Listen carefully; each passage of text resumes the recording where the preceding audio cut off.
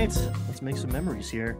Oh yeah. Welcome back to the Verdigris table, everybody, to another episode of D20 questions, and a honor and a privilege to have Lukas, the illustrious Kelph's corner, Kelph, out of the Hello. corner into the dungeon. Welcome, man. I'm happy to have you here. It's always a pleasure to That's be talking to you. Thank you. Thank you for having me. I very much appreciate you having me here. It is good to get out of the tavern sometimes and get into the dungeon. Exactly. I mean, it's nice to get back to the tavern from the dungeon Yeah, too, but life is about cycles. It's about coming and going, and it's true. so yeah, you may know Lukas from Kelph's Corner, his Twitch live stream talk show. I mean, I catch up a lot of like what's new and exciting in the world of D&D. Now that it's new and exciting again and not new and controversial. Yes. You do a good job of shining spotlights on like new products, but also like whatever D&D Beyond features. What I feel like I learn a lot every time I watch you, and that's only the first whatever quarter to a third, and then most of the time you're cooking up your own homebrew stuff. And that's personally my favorite part of what you do. Subclasses, I think, are probably your favorite. Some classes are my favorite. I think homebrewing subclasses speaks a lot into the like main design of a character nowadays in 5e, Mm. since that's like the defining feature. So Mhm. coming up with cool subclasses is definitely a lot of fun. And I think you do a very good job of like focusing on balance to the point of like you're taking input, like you're it's not quite play testing. I'm sure you play test as well, but you get ideas and influence from a ton of different people. You put yourself out there in the process, which for me is intimidating. I mean, I've done a little bit of it lately, but like I like to be like, okay, this is finished and done. Like the compendium is the first time I'm like, I haven't even proofread this yet because like I'm like excited. I need you to have it. But you're very open with your process and very transparent and like balance oriented, which I really like because I feel like a lot of people are trying to make the most powerful thing Yeah. ever, which is, Yeah. as a game master, I hate.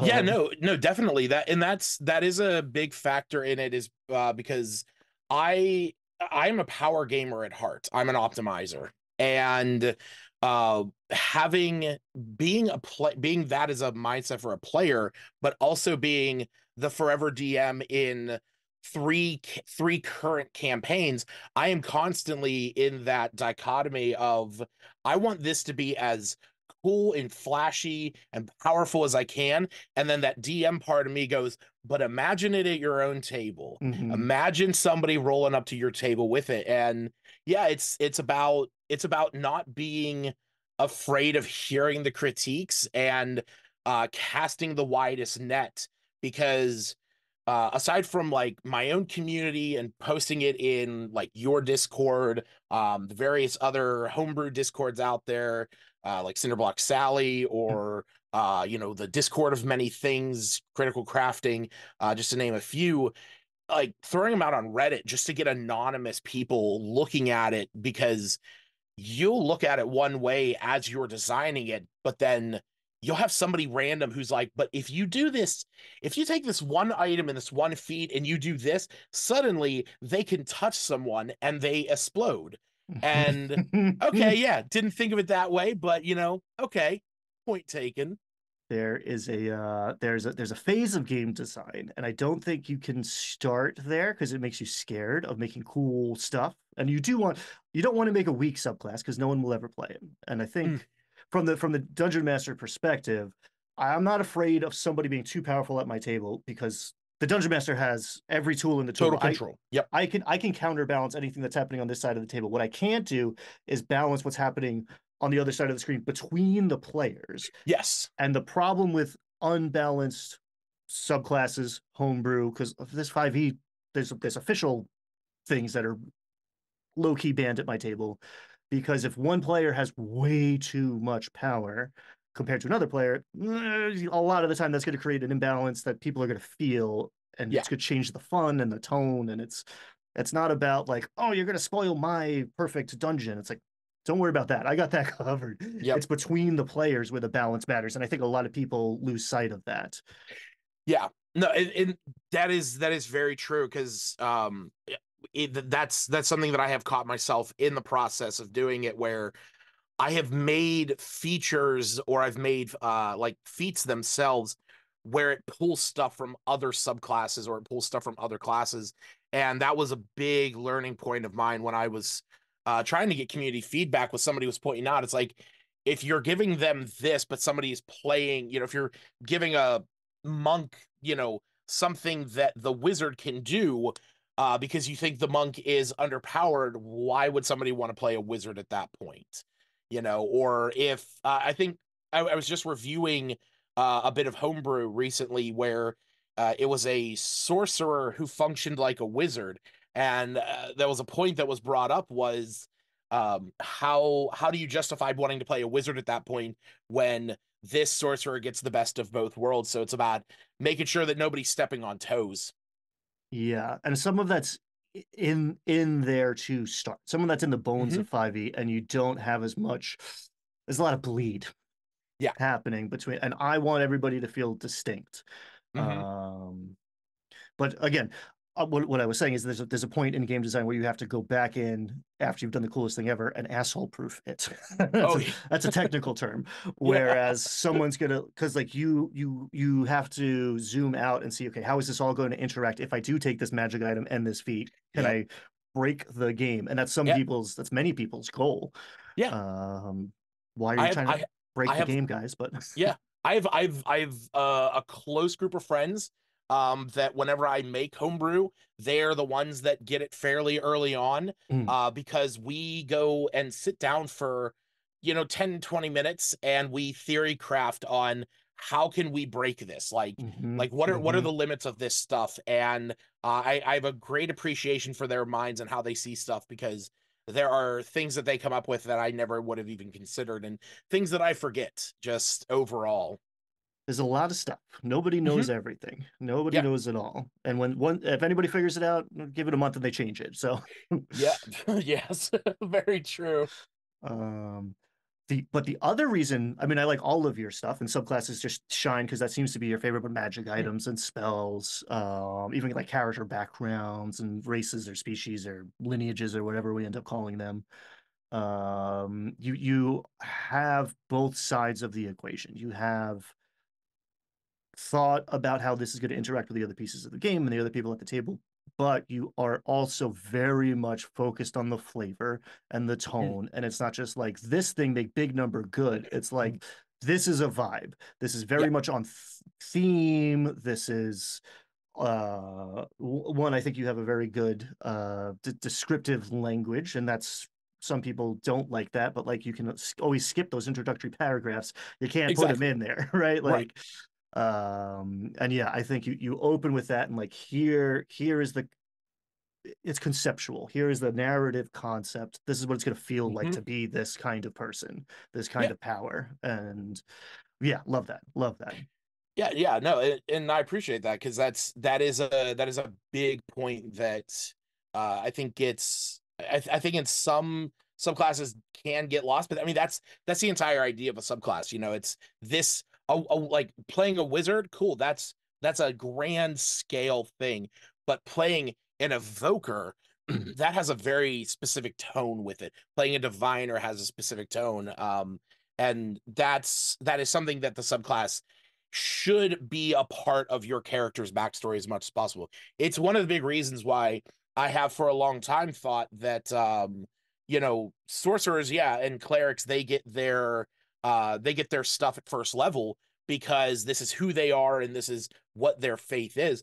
But I have believed for a long time paladins should have Mm, their sacred oath at first level, mm, because that's what makes you a paladin. You've taken this oath to be this particular brand, and your subclass should be a defining trait about yourself, and it should have just as much impact on your role play as your lineage or your background or your 30-page backstory about why you're an Azamar warlock cleric. mm. 1,000%. I can understand the mechanical reason why like I like level one, level two. Like a lot of people start Mhm. at three. I like a slow progression. One, I think because I love bringing new people in, so I will Yeah. always have a brand new, baby D&D player at my table. So I like. Okay, first you learn what a D20 is, and then we'll talk about sneak Yeah. attack and whatever else. Yep. But especially with the pace of most fifth edition campaigns, where I'm not making you take a month of downtime and a training montage to get your subclass. It's like you went to sleep level two, you woke up level three, Yeah. and now it's totally different. Like, yeah, a lot of the core of that, the subclass is the defining part of the character a lot of the Hmm. time. And if it's not, it's not a great subclass. And I Right. think you put that front and center in your design. So I agree with you. Yeah. Good job.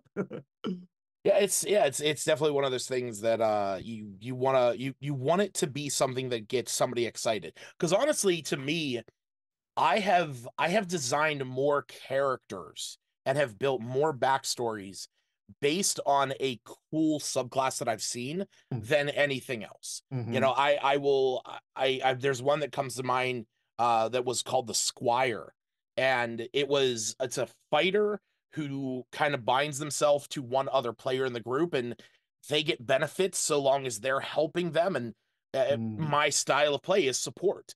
When I saw this, I immediately started to think about a character who was like, in charge of somebody in the party as like their appointed warden, and all their job is to protect them and to make sure that they see it through to the end. And it's stuff like that where just even just like the concept of a subclass can inspire an entire design. Yeah, So and the yeah. line gets blurry, right? Like that could be a class too. Yeah, It's yeah, like, totally. Totally.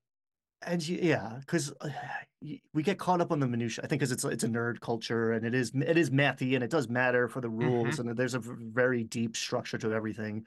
But like you could get a spell or a magic item or a Oh yeah. subclass feature, and they're all potentially doing the same thing, right? Like a Hmm. feat is a subclass feature more or less most of Yep. the time. Like so yeah, subclass just seems to be like the base code, right? The heart of the thing. No one can take away. You can lose the magic item or burn through your spell slots, and I guess you can use up all your subclass abilities, but that's the core of you. It's not something you Yep. found or you learned. It's something that you developed within yourself.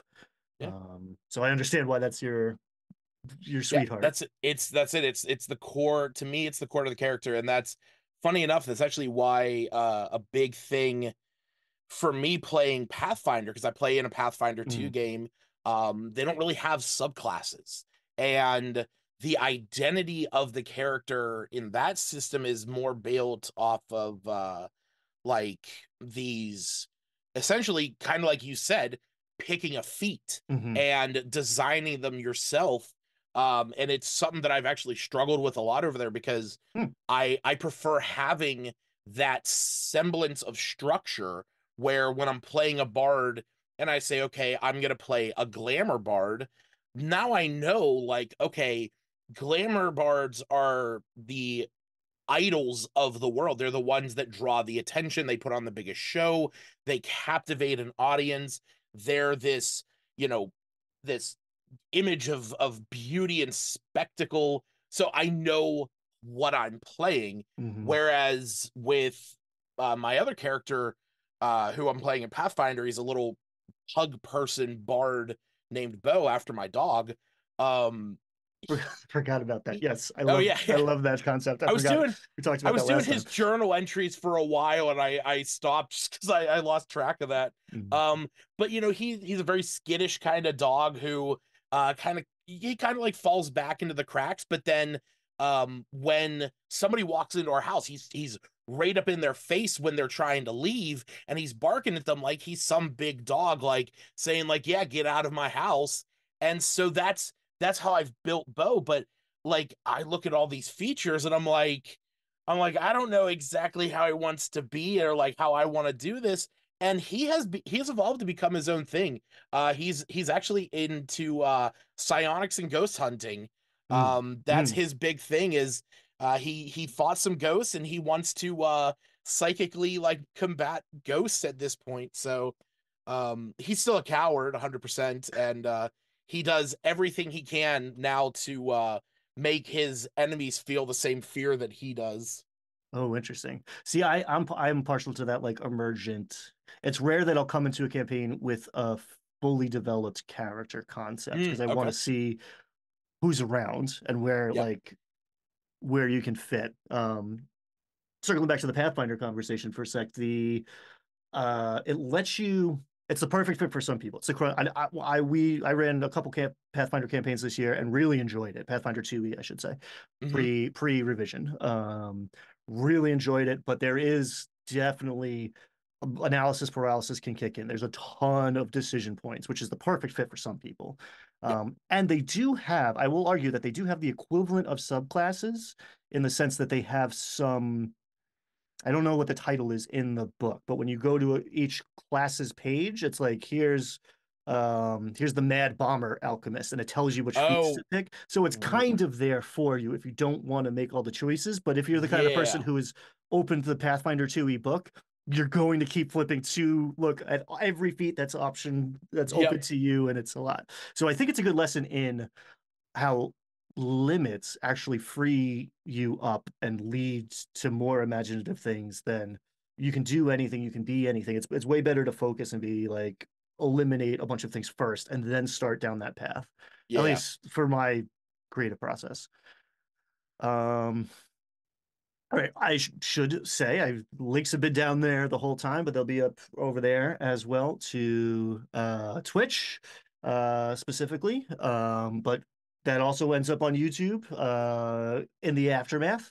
And check out Kelph's Corner, the Discord, where you see behind the scenes of all the donuts getting made.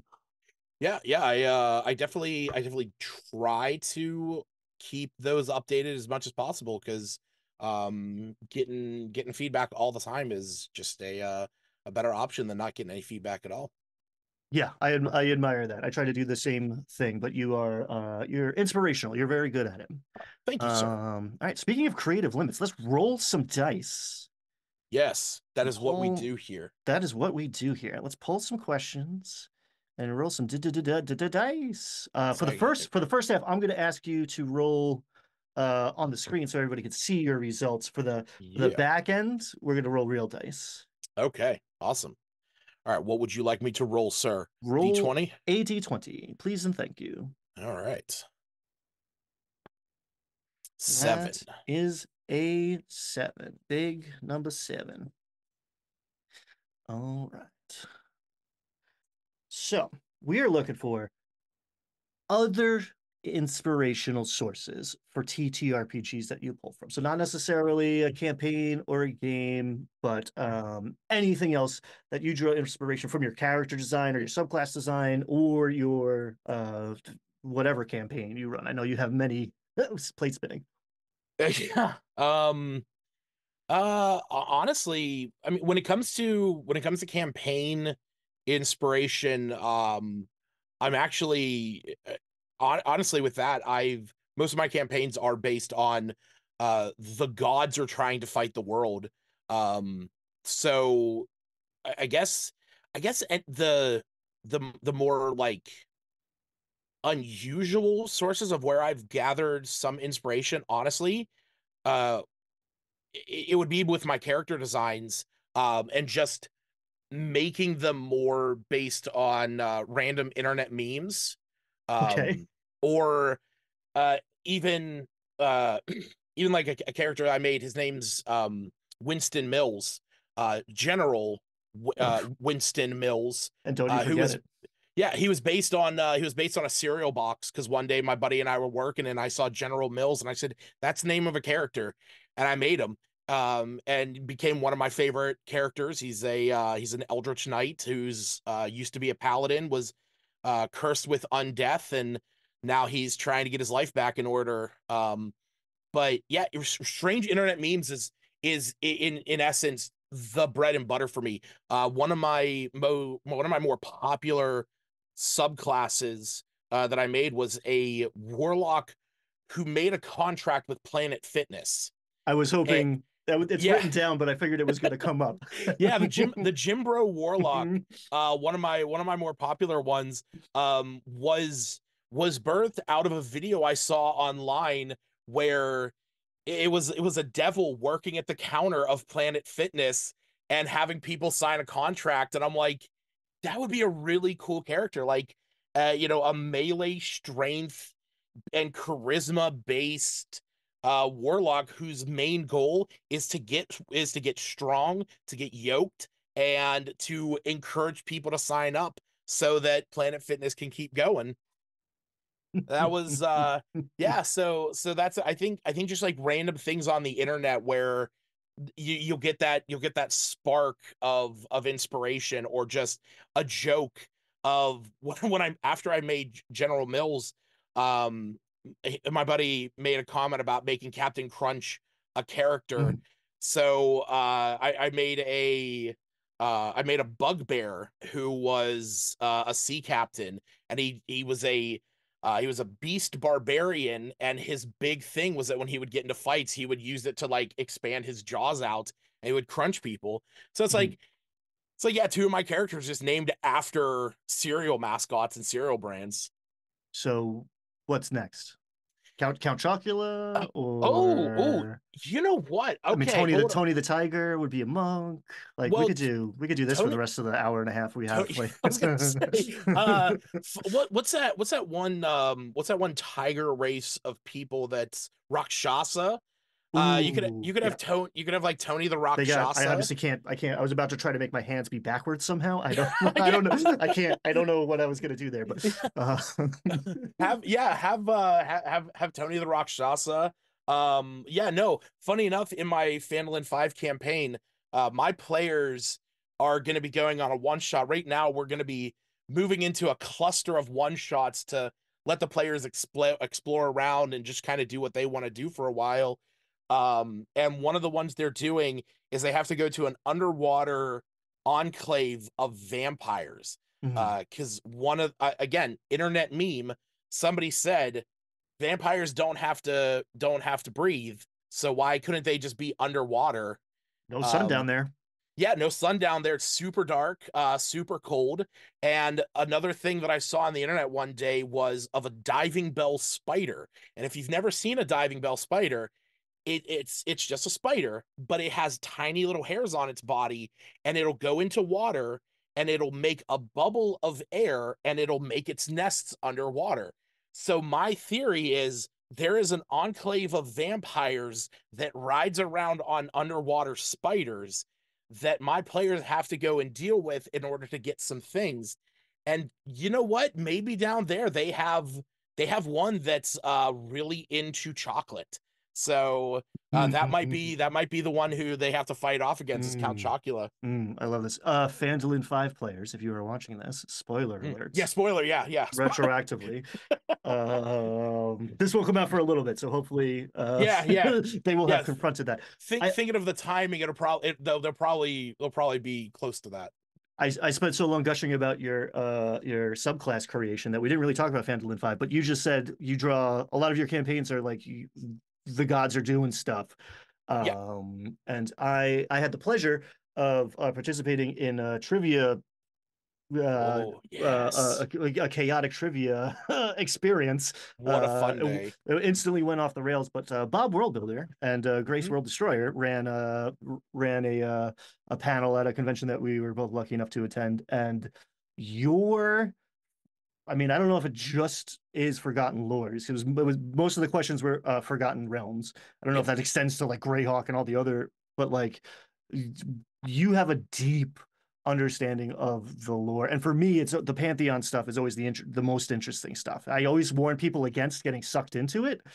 because it's like the thing that the dungeon master's guy tells you to start with, and like your Yeah. players are not going to contact that stuff for a year or two if you're Right. successfully running a campaign. So I don't think it's where you start, but oh boy is it good. And like you Yeah. need one or two gods can drive the whole freaking campaign because it's thematic. It's yeah, a lot of cool influences. So that I admire your encyclopedic knowledge of at least the Forgotten Realms Yeah. canon. So that's the thing. A big thing about me is that I grew up in a Catholic household, but I'm a professed atheist. And the thing is that I've adored studying and learning about theology. I've taken courses on it in college. I love reading about different theological ideologies.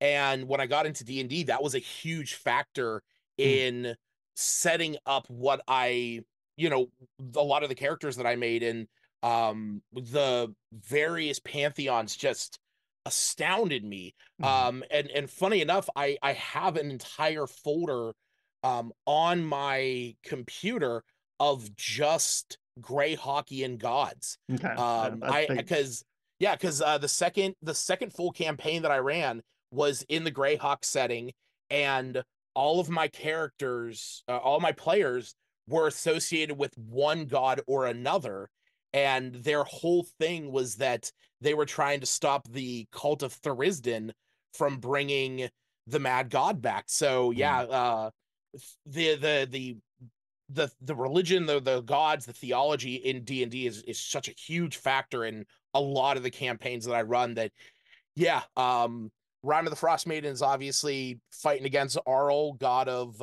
beauty and ice. Phandelin 5, the party is going against the Cult of Dragon and the Mother of Dragons, and I even got their biggest ally right here. I got a mm, Bahamut's pop figure. And even the private game that I run at my local library, that one, the group is fighting against a cult that does not want to bring their god to the world, but they are working against a cult that worships the god Mask. mm, So that was a fun one, getting to play with shadows and nightmares and stuff. mm-hmm. Very eldritch horror campaign. Yeah, like I'm in the midst of we're getting to like the good stuff in Shattered Obelisk now, and I'm Oh yes, making yes. it better, but Such a good um setting. Such a good setting. it's good. There's a lot of criticism about it and I understand it, and it's like this is the year to bash everything Hasbro, and like Mm-hmm. I blame no one for doing that. Um I think it's I think it's good. I don't think it's the best thing they've ever done. I think it's good, and I think it has a bad rap. And eventually I might start making videos. I need to play a thing before I really talk about it in a Right. educational way. I just Hmm. whatever, my own limitations. Yeah, that's understandable. But also, I'm curious, and this is going to be a complete tangent, so I won't dive too deep. But Joseph Campbell is behind me on this shelf somewhere. I think these are the Joseph Campbells. Are you familiar with I'm not. Joseph Campbell? For everybody, wherever you fall on the religious spectrum, like Joseph Campbell is the reason Star Wars happened. Okay, Oh. Joseph Campbell was he was anthropology, comparative religion, and he came up with the idea of the monomyth, the hero's journey. Oh. And he kind Okay. of, and it's like Carl Jung, if you want to get deep into it, was a big inspiration for him. In the compendium, I talk about character archetypes. That's like Mm-hmm. speaks to me. I don't know if I would say I'm a Jungian, but whatever. I like the idea of archetypes. Um, Joseph Campbell kind of saw through the matrix and was like, oh, people make myths the way they make saliva. Right? Like it's just Yeah. a thing that our brains secrete, and everybody, well, a lot of these things that seem so different on the surface are actually the same substructures being expressed in different times and cultural contexts and places. So it's fascinating. You start to like see all the connections, and it really, especially if I had a similar experience. Like I was raised half-assed Catholic, which I think most Catholics are, right? And like fell out of that, and it Joseph Campbell helped me like appreciate it the way I appreciated, Buddhism or Hinduism that I Yeah. approached as an adult. Whatever. That's a different I, podcast. That's a I'm gonna. different I'll episode. say. I'm gonna. I haven't pulled up. I know about the hero's journey. Mm. I've watched a lot of like videos about it, talking about how so many stories can like really play into it, even whenever it doesn't seem like it. But yeah, I'm gonna have to look into him a little more after It's also this. it's great for adventure design, right? I fall into Mhm. that a lot. Like what beat of the story are we on? It's like and like it's just fun to watch people like show you how like Happy Gilmore is the hero's journey, 100%, right? Like it's just Yeah. good storytelling. good adventure design. So even if like you're not interested in world religion and mythology and that side of things, if you're writing adventures, you're making campaigns, and if you're not super literary, because it is um, it can be dry and dense a little bit. There's this awesome series from PBS from like the late 80s, early 90s. He sits down with Bill Moyers, and I'm sure you can find it on the internet, hopefully legally. But Bill Moyers and Joseph Campbell, I forget what the name of that series is, but that's a great like mini series. And like, woo, Hmm. inspiration is everywhere. But it's a guy like you, but I think most people watching this would gain a lot of benefit from that. I'm a big Joseph Campbell Yeah, fan. definitely. It is available on Prime Video. Amazing. So Joseph Campbell and the Power of the Myth. The Power of Myth. Yes, thank you. Yeah. Awesome. Let's roll some more dice before I dive deeper Yeah. into tangents here. Ba-da-da-da. Give me another D20, please. All right. 11. 11. 7-Eleven. Not bad. Yeah. What a great store. The most Hmm. common player or game master mistake. And I'll settle for a common if you don't have like the most common handy. But what do you think is a common mistake out there that people need to recognize as a mistake? Um, a play the mo a common player mistake, um, in my opinion, Mhm. is and I've harped on this at various tables that I've played at. I've seen various videos. Just know what your character can do. Knowing what your character can do, and I don't want to say that it's necessarily to say that it's a mistake, but like players players out there to the world, do your DM a favor. 15 minutes before your game, read your character sheet. Look at what your spells do. Look what your class features are. Look what your racial traits are. If you can summon creatures, kind of generally know what creatures you can summon. If if you have a bunch of actions that can happen on your turn, followed by a bunch of bonus actions, maybe understand what each one of them does and how they kind of work together. And also read your inventory sheets. You know, if you're on D&D Beyond, there's a button, just click that. Read your read what items you have. You'll be surprised of the amount of times as we are playing D&D and one of my tables, I have even when I'm playing in person, I take my laptop with me and I have everyone's D&D Beyond character sheet pulled up. The amount of times that I will scour their inventory when they are playing for reasonable items that might help them in a situation, the amount of times that I've had players go, "Oh, I forgot I had that," is just mind-boggling to me. I Um, I admire that. I don't know. I would like to believe it's a healthy boundary I've set. Or maybe I'm just not as a good of a dungeon master as you are, but your inventory is yours. I tell people that all the time. Hey, oh what yeah. did we get? I'll go back and look. Like I'm not a jerk, Hmm. but like who you need to know what you have and who has what as well. And in the heart of combat, I'm going to hold you to it. If it's in the bag of holding, it's an action to get it. Yep. But man, people forget what they have, and it's natural. It's not, I'm not like Hmm. saying that's a bad thing, but like there's stuff in your inventory that you forgot about, and it's like finding a treasure chest all over again. And but yeah, Yeah. that spoke to my heart. Players can prep. Players should prep. What I do Hmm. lately, Dungeon Master hack. Actually, when we were learning Pathfinder Second Edition, it's crunchy as hell. We were doing a crash course. I bought the book and we started playing like 2 days later. So I'm like, I'm learning the Dungeon Master side. You need to know your character, and in the process of doing that, you are teaching me what your stuff does. So now I do, Yes. even if I know half the time, I will ask someone to like, oh, read that, like explain that to me, read that to me, Hmm. so that they are internalizing the thing. Because if I just say, oh, this does that and this does that and this does that, Yes. it's the GPS telling you how to go, and you never actually learn how to drive your car to that destination. Whereas like I'm Yep. not, if I don't have to, your dungeon master only has so much processing power in their brain. If they are using it to adjudicate and referee and explain the rules, then that's okay. And like if you're a new player, whatever, again, I love new players. I'm always encouraging new players to come and learn. And I'm a a very educational dungeon master and whatever YouTuber. Hmm. However, if I don't have to do that as much, I can do the other cooler stuff that a video Right. game system or computer can't do, and we can get out of the, you know, I'm comfortable with metagaming, I think, more than some people because I do like the strategy side and I do run a very educational table and Oh like yeah. come learn. But man, if we don't have to do that, that's just it's not like the game time is shorter. It's that it's more full of story and Yeah. narrative beats, character development. And yeah, if you know what your this spell does, and you Hmm. have that down pat, now you can come up with cool ways to use it. Look for other Right. situations to apply it. Come up with just like different ways to describe the same thing. So you're not just I pushed the button that I've pushed 100 times before. Yeah. Players Yeah. learn No.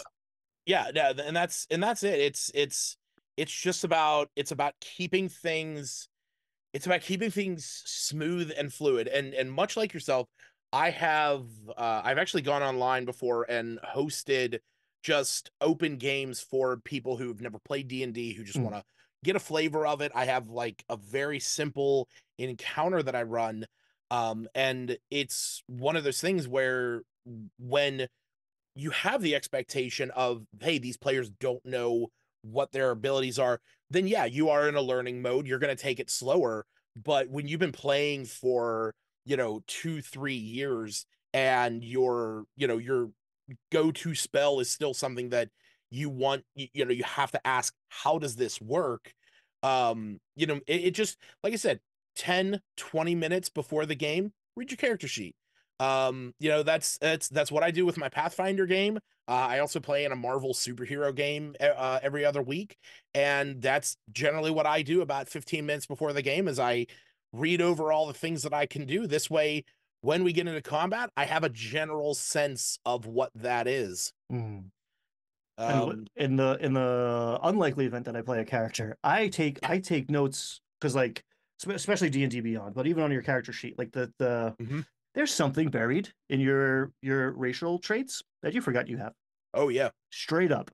Like Hmm. I on the back of the character sheet, I give myself bullet points of like this is what you should remember when you're like, and I'll do like columns, like the pillars of play. Like this is stuff that I could use in social situations. This is stuff I can use in exploration. This is Yep. combat. And like this is my spell DC, this is my spell save DC, this is my to hit, this is the damage for this spell.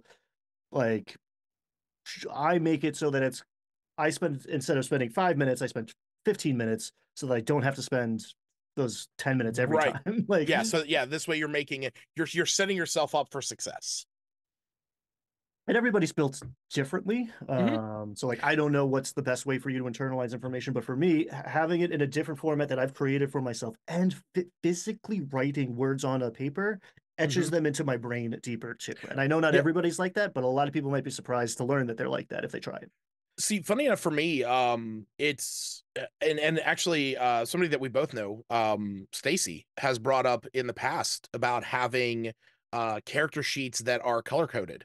Hmm. That was something that was brought up at one point, and I mean that's a good idea for people that whether you are more acclimated to like associating certain actions with certain colors, or and I have mentioned this before, with different people over the years with D&D Beyond. If you could have, instead of the preset panels that they offer, if you could move those panels around and Hmm. have more screen real estate Hmm. for stuff that you want access to, Hmm. kind of like a player DM screen, if there were certain spells that I use all the time, let me have like a little check, let me have a little list, on the side. Very similar to how you want to flip your page over on the back and have those quick things. Hmm. I wish that those were a little more accessible, at a fast break. So And yes, I like Stacy's idea. In her case, everything would be purple. But yeah, very true. Yeah, that's what 100%. shout out to Stacy of the Fandolin Five. Um, but the highlighters. That's I mean, Yeah. I used to do that a lot in back in college. I used to use highlighters a lot. Now I don't as maybe because I don't have any handy.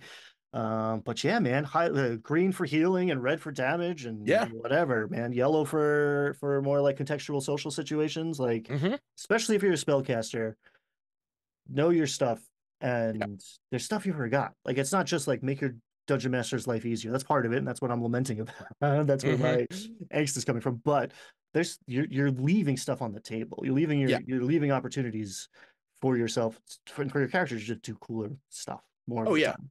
Yeah. And I forget exactly who it was. It was on a dungeon or a Dimension 20 video, or a short. It might have been Emily Axford or Siobhan Thompson, but they had they had a book. They had like a little notebook that in it they wrote down every action, bonus action, and reaction interaction that they could ever have for their character.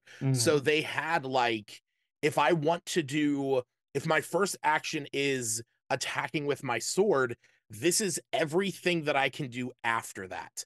And if my first action is this is everything I can do after. And they basically just made like a little flow chart that they can say, okay, this is the path that I'm going to take. And I can see that helping people. That takes a lot of time to set up, but having a flow chart based on your actions and bonus actions and reaction interactions Mhm. could make it a lot easier for people to remember what they have and, what they can do in combat or even in any social or any encounter type. 100%. I always tell people like uh, next to this one, especially like new people, but like, Hmm. all right, put a B and circle it next to this one because this is the bonus action, and you're going to want to remember that Yep. a month from now when you forget me saying this. I will say on my side, again, for characters which I don't get to play too often, but for like complex monsters, not every monster that I prep, but you're running a spellcaster, right, with like a Yeah. legit spell book, or whatever. There's I'm always like driving home and like, I forgot the thing, whatever, Yeah. the one monster ability because you're managing everybody else's stuff sometimes. Yep. But I have like plays, right? Like with the monster, I got 3-4 rounds. But your typical combat on the player side, it's going to be 3 to 5 rounds About that. if it's an epic battle. But like, what's your opener? What's your closer? What's the thing Yep. in the middle? And then like what's your audible? That's all Yeah. you need. And you want, again, you just want your character to be cooler. Figure out what abilities synergize. Figure out how to build combos for yourself. Yeah. Next level, start to figure out what works with other. That's when the party starts clicking. I run darkness and you have blind sight, and you can the druid wild shapes into a snake that has blind sight, and Yep. what like, all right, I can magic missile always hits if I can see him, so I'm gonna do that before you do this, and like whatever. Combos are king, Yeah. and you don't see a ton of them out there. I'll tell you what, I just ran a necromancer in my private game, and I had that moment where I was prepping him the night before, and it's one of those ones where and I had somebody point this out to me. I forget what video it was. But it might have been Matt Coville. Um and in his video he said, if you ever see a wizard stat block or a mage stat block, that whole list of spells, cut it down, like you said, to like two or three, Mm-hmm. because you're not going to use all of them. There's never going to be a chance in hell that you're going to have, 12 turns in combat if your players if your players could even survive that long. But cut it down to two or three and Mm-hmm. make sure that the ones that you choose are going to be the most logical thing to that character is going to do. And I did that with a necromancer recently. uh Players were in a dungeon, they were under this giant mound, and then the necromancer went up, and his three spells was web, fireball, and raise dead, because with this character he was going to shoot a web, lock everyone in, set them on fire, and whoever died he was going to raise them. And that was it. Mm-hmm. That was all I had prepared for him. And if Mm-hmm. I needed to, luckily with my with the reference site that I use, I can search up any necromancer spell and quickly look up blight or death touch if I need to. But it's cutting it down to something that's far more manageable is a lot easier in the long run. Right. He's not casting prestidigitation. You don't Right. need that He's in not. front of Yeah. you. You don't need, yeah, just clean it up. Yeah. Yeah. Sometimes if I'm in a rush, I'll actually, instead of like making my own, I will just like reduce the one that's there. I've literally Yeah. like copied and pasted into like a Word document and then deleted everything I don't need. So you Hmm. have it at your hands when you're running. And you know what? And it's funny because when you pose this question about like a common DM mistake, Mm, that was one of the things that came to mind was um when you are prepping a character, when you're prepping an NPC or a monster, you don't need their whole stat block. Let's be mm-mm, honest, especially mm-mm, if you're like me and you use a VTT and you have to import all that maybe by hand, you don't need to know that that character has proficiency in deception. mm-hmm. Like you don't need that. Like I Never. mean, it's and there's a really good collection of adventures that I have recently been pulling from called Mini Dungeon Tome by Adventure a Week.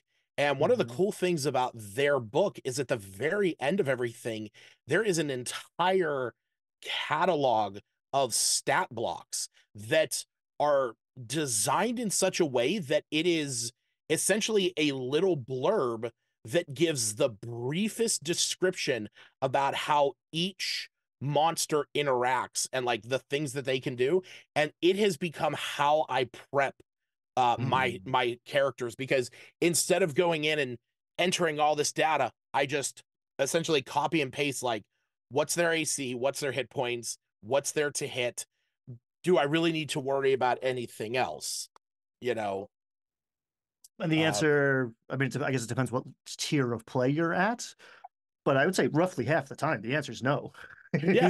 Like, Beyond that, it's like if I need to know any of their ability scores, I mostly need to know their mental ones, because half the time it's I need to know an intelligence, wisdom, or charisma save, and maybe a con save. Well, And actually, yeah, dexterity.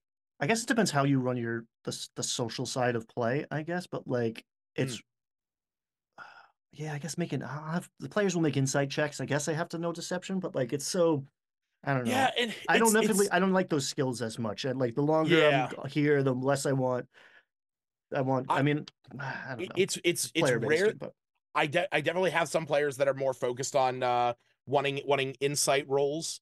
Um, and it's that's one of those things where it's like, okay, cool, I will judge this character, I will guesstimate what their charisma score might be, or I'll just do what I've done in the past. I'll roll a d4 and that will be their bonus, and I'll flip a coin real fast, and if it's heads they get a plus, if it's tails they get a minus. So it's like, okay, cool, -2 to their -2 to their charisma, cool, they get a -2 to this. So it's simple to roll with the d20 that you're rolling. mhm. All right, we're gonna count that as a few answers because you hit both sides of that coin. Let Yeah. us roll another d20. Do All do do right. do.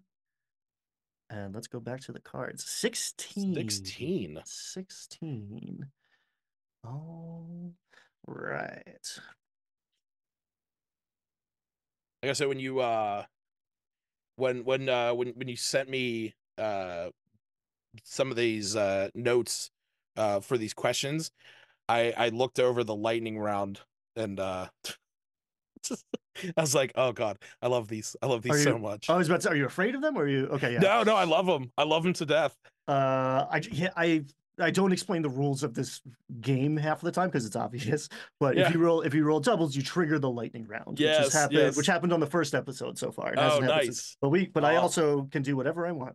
So yeah. I maybe the lightning round's on deck. For this one, this is interesting. This is similar in some ways, but a nice little like addendum to what we were just talking about. What common advice really only applies to more advanced game masters out there? There is a ton of advice for game masters. I think because there's a deficit provided by the system itself in Yep. a fifth edition context, but even in all the OS, like game masters like to talk about the game, so that's mostly what you get is game masters talking to each other. Case in point, this here. Mm-hmm. But I find that there's some stuff that's a 50,000 foot view that's not really contextualized, that like a newcomer will like stumble over, perhaps even like beat themselves up about not being good at right away. So like And we could flip it too. Like, what's a cool piece of like advanced game master advice you have out there? But Um, I guess if to say something that new DMs feel that they often struggle with, I feel like this is a fairly common piece of advice, um, that new DMs kind of need to hear. Um, mm, but is can be tricky is shit doesn't need to be perfect. You know, don't beat yourself up because you're this was a huge thing when Critical Role was like really taking off, that the whole Matt Mercer effect. mhm. Don't hold yourself to such high standards. As long as you and your table are having fun, that's all that really matters. But something that applies to more experienced DMs that is thrown around there. Um, I think the thing that the advice that I've heard so many times that I just kind of shrug at is that you don't need to spend hours preparing to run a good game, because honestly, in when you are beginning, I think you need to spend at least 2 hours, 2 to 3 hours before your game, the night before, the morning of, getting to know what you want to do in that next session. Somebody's like, I know, Michael Shea, and Return of the Lazy Dungeon Master is all about like very specific kinds of game prep, and I honestly think that if you are a dungeon master, you should read that. You should learn how to prepare efficiently and effectively. Mm, But I do think that before your game, you need to spend some amount of time, more than just like what some DMs, where it's like, oh yeah, no, just give yourself, give yourself like 10-15 minutes and like, roll some dice and stuff like that. Cause I've heard that thrown around, because I feel like somebody like yourself or myself, we could come to a table with a group of players and be able to run off the cuff. It would be easy enough to make up a stat block in our head, come up with scenario, set a DC for what we feel is appropriate. But I feel that when you are new, you need to take the time to get a grasp on the rules and the mechanics and the overall feel. Um, Understand your challenge ratings, understand your DCs of what it is you're going to be posing to your players, because if you're not intimately familiar with that, then you will stumble. But again, back to like what I said before, don't be afraid to stumble, but definitely take the time to try and build that skill, because that is a skill. mm, mm, Being a dungeon master is very much a skill. You have to be able to multitask. You have to be able to take good notes and recall them. And one of the things that I, hear all the time is about how, write your own notes from the notes that are in an adventure or something like that, because you only need to know the things you can't just intimately remember. Um, but yeah, I just think like, if you are new, spend time prepping your game. mm. Spend time, digging into it and finding out the nuances with stuff. One of the things that I at this point don't understand how I've gone 10 years without is Keith Ammon's book, The Monsters Know What They're Doing. I pulled it off Th- the shelf yesterday. Yep. this Oh my god, like Hmm. I pitted my players in a Rime of the Frostmaiden game. They were flying between the Goliath's mountain peaks, and they were on the back of griffins, and I wanted them to fight some paratons, and I looked up how they would fight, and I'm like, I never would have thought of this strategy where paratons dive bomb their enemies. Mm, Like, that wasn't a thing that I would have thought of, and mm. I've used that book so many times now that I don't even know how I'd run it. But like, it takes you getting into that mindset of like sitting down and giving yourself an hour or two and opening a book and actually reading through something to properly prepare yourself. Yeah, people sleep on Peritons because I think Ugh. they're like, it's like, that's a Pegasus, but it's a deer, but it's a Griff. I have a Griffin, I have a Chimera. I don't need Yeah. another hybrid. Paratons are, I think, because they're not as scary at first. It's like this is a deer. This is a deer that eats hearts and Yeah, comes out of the yeah. sky. You see a shadow and then a yeah. I was I love I, those monsters. I put them on a lot of my encounter tables. I was gonna say, Uh, I like when I first saw if to those of you watching this, if you've never seen a Paraton, go mm, look up a Paraton in D&D lore, because even their just core 5e image is one of the most terrifying things ever. mm-hmm, And mm-hmm. uh God, it is, They're dope. they are horrifying. So you mentioned the Lazy Dungeon Master, which is also on the bookshelf behind me. Mm,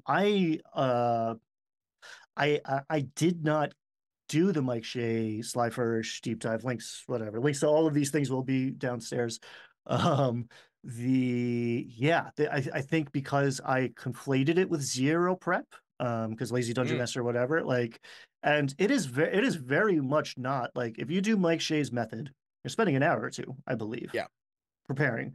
Hmm. And he's just telling you how to prepare, how like what to prepare, what's important Yeah. while you're running, how to prepare efficiently. I do like over prep is definitely a thing, and I think it leads to Yes. burnout very quickly because Yeah. you prepared the wrong things. And for new DMs, it's heartbreaking when you're like, especially if it's homebrew. I wrote all this lore. They Yep. don't care about the gods. They don't care. They just want to do weird stuff with the little like this doesn't matter. The cool things over here. Like and I spent hours preparing that, and I didn't prepare the correct thing. So like I don't have stuff to throw in front of them to react because Yeah. I just put all of my effort into this one perfect little again that perfectionist tendency too. Hmm. And yeah, I learned all of those things the hard way, you know, and that's what it is. I could sit down and run a game in an hour Yeah. at my friendly game shop, and like it would be fine, and the players would have a good time. It would be much worse than if I ran it in 3 hours and spent 2 hours preparing for Right. it. And I must have hit my 10,000 hours by now. Like I have a lot of, and that is all prep. That Yeah. every game I've run is now in my prep bank. You know, Hmm. like if I had to run a game this second, I would probably run a scenario that was a patchwork quilt of everything I've done already. Yeah. You know, like you don't be afraid of prep because that stuff stays with you. Yeah. Yeah. And it's building muscle. It's Yeah. building muscle. You can't be mad that you can only lift 60 pounds because you wanted to lift 100 pounds. Like if you keep lifting the 60, you get to 70 and it's Hmm. incremental. And like I know to tinker with HP before I tinker with AC because I jacked the AC of a boss when I was first, you know, Oh the my God, I've sixth or made the same seventh time. mistake. I was just like miss, miss, miss, miss, miss. It's like, oh shit. Like what do Yeah. you I don't how do I what? I don't know what to Uh, do now. Um Funny enough, there's a book I reviewed it on I reviewed it over on my channel called Nimble Streamlined 5e, and one of the things that they have in there is about it actually takes away armor class. Armor class in essence doesn't function the same way in normal 5e. Instead what it is that you always hit and you're mm-hmm, always dealing damage, mm-hmm, but you have so much, you can reduce that damage that's incoming. But the way that they actually make it so you can still work it within 5e, raise raise your characters and your monsters hit point pools, lower their ACs. No fighter or barbarian loves when they go up and they get their two attacks and they miss on both of them. mm-hmm, But everyone loves when they can go up and hit four times, mm-hmm. because their action hit, their bonus action hit, their action surge hit. And guess what? The monster's still standing because you've bumped up their hit points, by a ton. So yeah, I've definitely made that mistake before of ramping up an AC and suddenly your players are like, we can't do anything. What's the purpose? Yes, and I tell people that, you know, in some of like the Fandolin videos, especially, I think it's in there. But me saying it and you learning it the hard way, you're going to internalize one of those lessons much deeper. Yeah, yep. So Very yeah, true. be willing to learn by doing. That's half the reason I started a YouTube channel Yeah, because I still don't know if I'm good at any of this stuff, but it's like I'm way better now than when totally. I started. Like Yeah. because I have those tendencies. I'm not like you know I don't think either of us are like the man on the mountain being like, oh, don't worry about being perfect. It's like I know because I tried for a long time, and it's Yeah, that way madness lies. There's yeah. no good outcomes I come from that.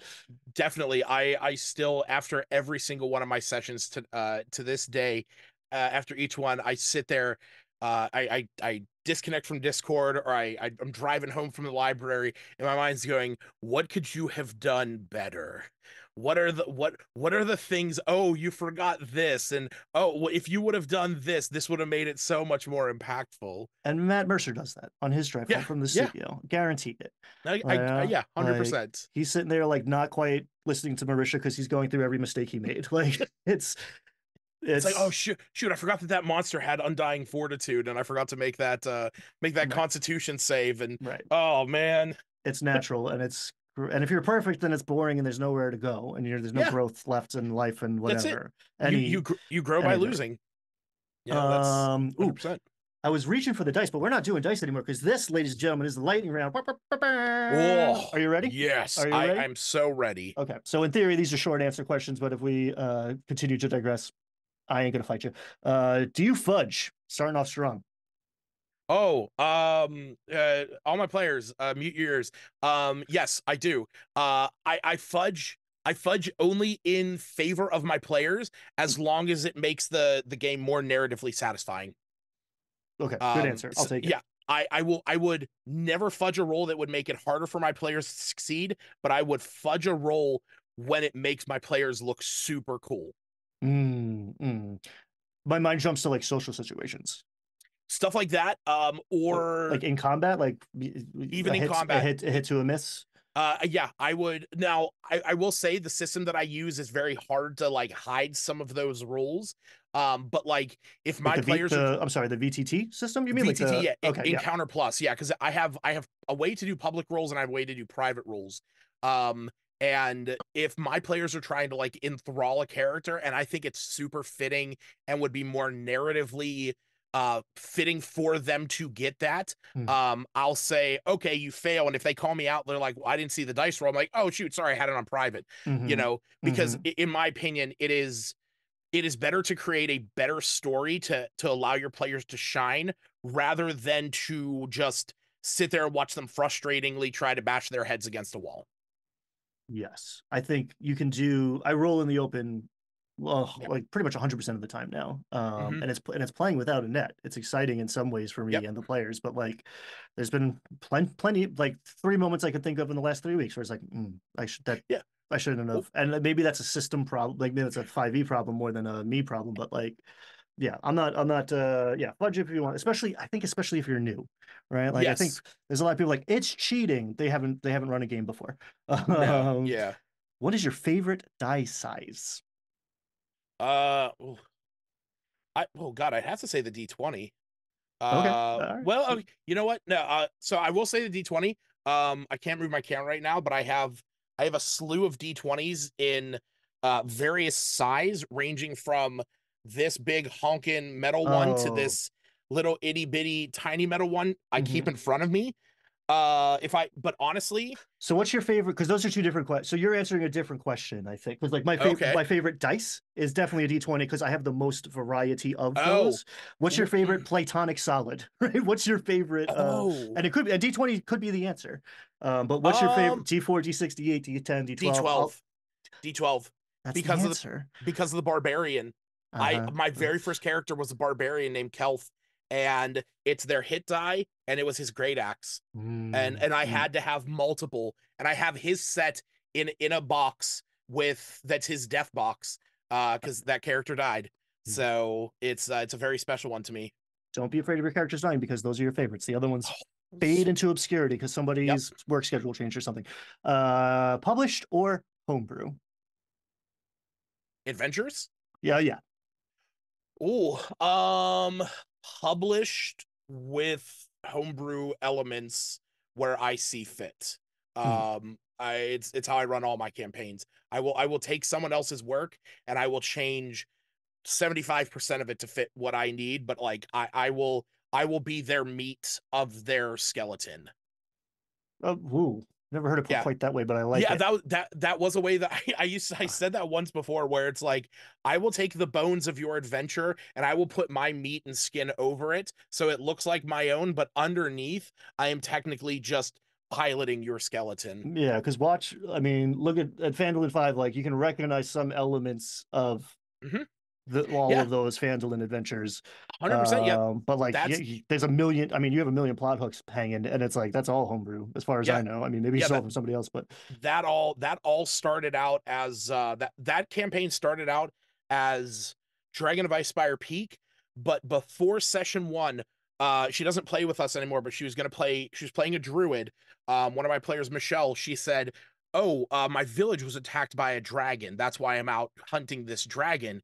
And I said, "Cool, what kind of dragon?" Knowing that the white dragon is the one in Dragon of Icespire Peak, she goes, "It was a fire-breathing dragon." And I was like, like there's the continuing story. We're going to go into Rise of Tiamat. And perfect. so building up into the homebrew with that was just, phenomenal. Encumbrance? Question mark? Ugh. I hate it. Asked I and hate it. answered. Yeah. Favorite Yeah, give class? me favorite class bard. 100%. Favorite lineage, space, species, race, whatever we want to call them, bloodline, which I don't think that's going to win. I like lineage, Um I think. uh, Ancestry, uh, Ancestry is the one that I like, because if we do it that way, it's ancestry, background, class, ABC. hard to argue. It's Um systems, acronyms. Yeah. Favorite race. I love halflings so much because I see myself as a halfling. Mm, But I have made more warforges than anything else, and it's what most of my friends who have played with me know me as, because I played a warforged bard from level 1 to 20 mm, in a campaign, and I mm. loved Cooper. I have a picture of him on the back of my door, so I see him every day when I walk out of my room. Um, He's on the balcony on the show, he right? is. Yeah, Yep, yeah. yep. Over in the tavern. He's up on the balcony. He's wearing his classic teal and pink. And yeah, he is like a character I will never forget. So, Combat as sport or combat as war? Are you familiar with that like framing? That's more OSR than 5e, I think. But I mean, combat as sport or combat as war. I'm trying to. Was that? What does that entail? I will say, how deadly is the game that you run? That's almost the same question. Oh, okay. I want it as deadly as it can be, where my players feel like they could not make it to the next long rest, Mm, but that as long as they make smart tactical choices and they work as a team, then they will see it through. Then there's no way they wouldn't see it through. But if they're foolish, if they're trying to like lone wolf stuff or solo things, and they're making, you know, they're making unwise choices, then it is brought upon themselves mhm, mhm. their demise. That makes sense to me. Roll for stats, standard array, point by 3d6 down the Oh, line. What's point your point by as a like I said before, as a min maxer, as an optimizer, give me my ability to choose. mhm, uh Personally, it's why I actually like Pathfinder 2's way of rolling stats, mhm, where you just assign your modifiers. mhm. And I definitely prefer that. But yeah, point by through and through. Do you tend to gravitate towards game balance or realism? The old verisimilitude. Game balance or realism. That's maybe a false dichotomy, actually, now that I'm hearing myself say that question out loud. But Yeah, what do you mean, like, um, because you mean like fantasy versus realism? no, but like this is a fair fight versus like this is what would happen because you said there's a red dragon in the mix, and like it wouldn't be this HP pool or what, you know. Oh, um, I would say balanced. I have ran encounters that I could 100% just wipe the floor with my players, with a sneeze, and but I will hold stuff back because I want the story. Mhm. I Brendan Lee Mulligan, f- phenomenal DM, once said, it's like players are like water. their characters are like water. They want the fastest, straightest path down the hill, but Hmm. the players themselves want the winding path that takes the longest because they want that story arc. I, Mm. as the DM, want the same thing. I want it to seem like I was going full hog at my players the entire time, but in truth, I want to tell a story with that monster's abilities. I want it to build up to something because I don't want to start out just hitting them with the biggest thing and, making them lose their zeal. Good answer. Flying characters. Kosher? Yeah. If Okay. they're in the book, I have flying enemies. Guess what? They'll be right up there with you. I have enemies with bows. They'll shoot you. I think this is going to be a hard one for you because you've dropped I don't even know how many in this conversation already. Your favorite or the best third party tool out there? Oh, I actually don't think that's going to be hard for me at all. It's 5e.tools. Hmm. That's a website that I use. It's kind of a touchy site because it has a lot of reference material on it.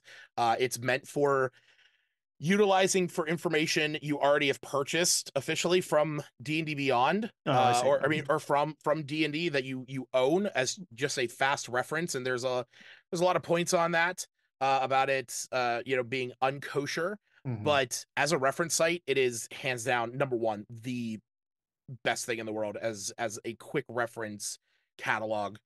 Other than that, Encounter Plus. If Hmm. I would not say that, I would say Encounter Plus as a VTT. So, but if either of those, and I'm jumping around, Foundry. Foundry has both of those tied in with one another. They have reference, resource, compendiums, and VTT. So Foundry Virtual Tabletop, phenomenal. There's it's Foundry is like the the obscure band with the rabid fans. Like nobody likes Foundry. Everybody loves it or hasn't played it. Yeah, Like yeah. If it's if if you've used it, you know why it's great. yeah, people love It Foundry fans love Yeah. Foundry.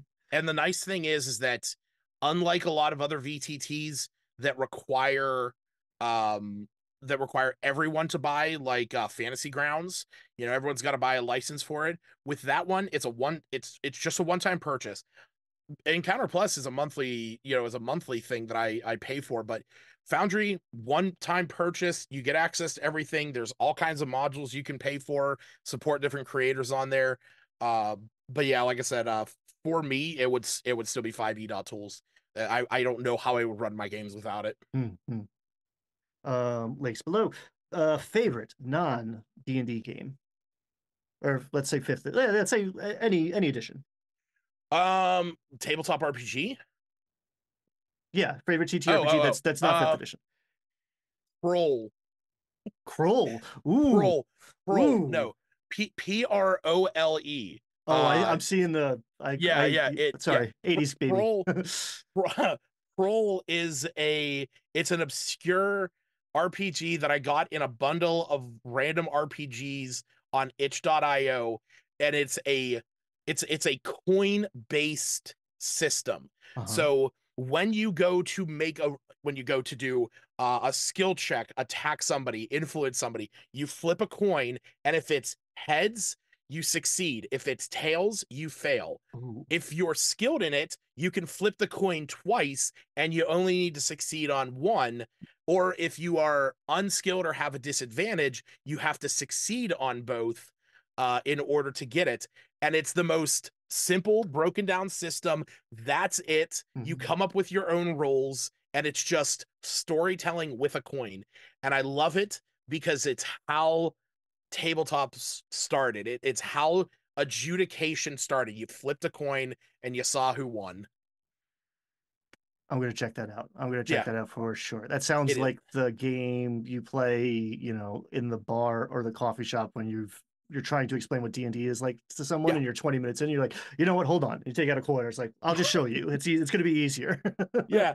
It's so good. I absolutely love it. And like I said, it's one of those things that I got in an obscure RPG bundle, and to this day I still go back and look at it, and like design characters based on the goofy items and stuff that they have within it. So yeah, roll. We're going to take a quick break, but for you, we'll be right back in an instant. In the meantime, go drop a comment of your favorite obscure game I've never heard of, please and thank you, or a 5e tool, Yeah. online or otherwise. And yeah, we'll be right back. Woo. And we're back. Back. And we're going to roll on the Game Master's Compendium of Explosive Creation, and we're making a fortune teller, which I am super excited about. I'm pretty sure Lucas is excited about because he's going to steal all my ideas and use them for his stuff, right? 100%. Yeah. Yeah. Uh I'm very excited because my over on Kelph's Corner, where we're March, we're doing every month we're doing a different theme for homebrew material, and March is the Whims of Luck and Fate, yeah, where you navigate the capricious tides of fate and fortune, Hmm. and the background we're going to create that month is a fortune teller. So I'm super excited to build this character because I'm gonna have a lot of play into it. Well, you are welcome to take whatever we generate here and use it with my blessing. Oh, We're going to start on the character side first. As is tradition, you're going to roll one of every die size. all right. For foregoing a D100 if it's in your hand, but 20, I, 12, I 10, 8, 6, 4. I do have a D100. I have a solid D100. So there's going to be 50 backgrounds. The index is going to, you can roll a D100 to determine which background. That's going to be Hmm. the index to get that D100 in there. And there's a bunch of D100 tables. And like the bonus, some of the stretch goals we unlocked, some of the other stuff I just like felt the need to include. All righty then. All right, So, so our uh, D20 is going to tell us our drive, our dream, our aspiration. What's making this character tick? What's our motivation? number 7, to find a better and faster way to make money. Oh, that tells us a lot about our character right away. So let me That's ask you, do you have do you have a character concept walking no, in today? Okay. I didn't. I didn't. So I will say this. I have notes for I do have notes for the background that I'm gonna be designing in March for the Whims of Luck and Fate. And one of the things, the feature I'm doing is about this character being able to do readings for people. Mm. But the skill proficiency that I'm giving this background is deception. So it's deception and insight. So this is, in my mind, this is already it, because in my opinion, most fortune tellers are, they they do some nefarious things. I've had some experiences. Like I'm a fairly logical, rational, scientifically minded. Yeah. I don't know if I would call myself a skeptic because that capital S skeptics are now Oof. a different belief system opposed to like, Yeah. but I have had some experiences that have like convinced me that it makes sense that we don't understand everything. We're not Yeah. the people who have it all figured out. It's not 2024 is the year that we've got it. I've seen people tap into stuff, but I've also seen plenty of people cold read or attempt to cold read because Yep. I played a lot of poker back in the day and like I have a decent poker face, so I've definitely given some fortune tellers a challenge, let us say. But yeah, some of these motivations are more character defining than others. Let's put it that way. There's a range Yeah. of strengths and emphases in all of these tables, but you're going to be an adventurer because you want a faster, better way to make money because you've been, you know, deceiving people for a couple coppers at a time at the I tavern or the local carnival or absolutely love this already. Absolutely love this um already.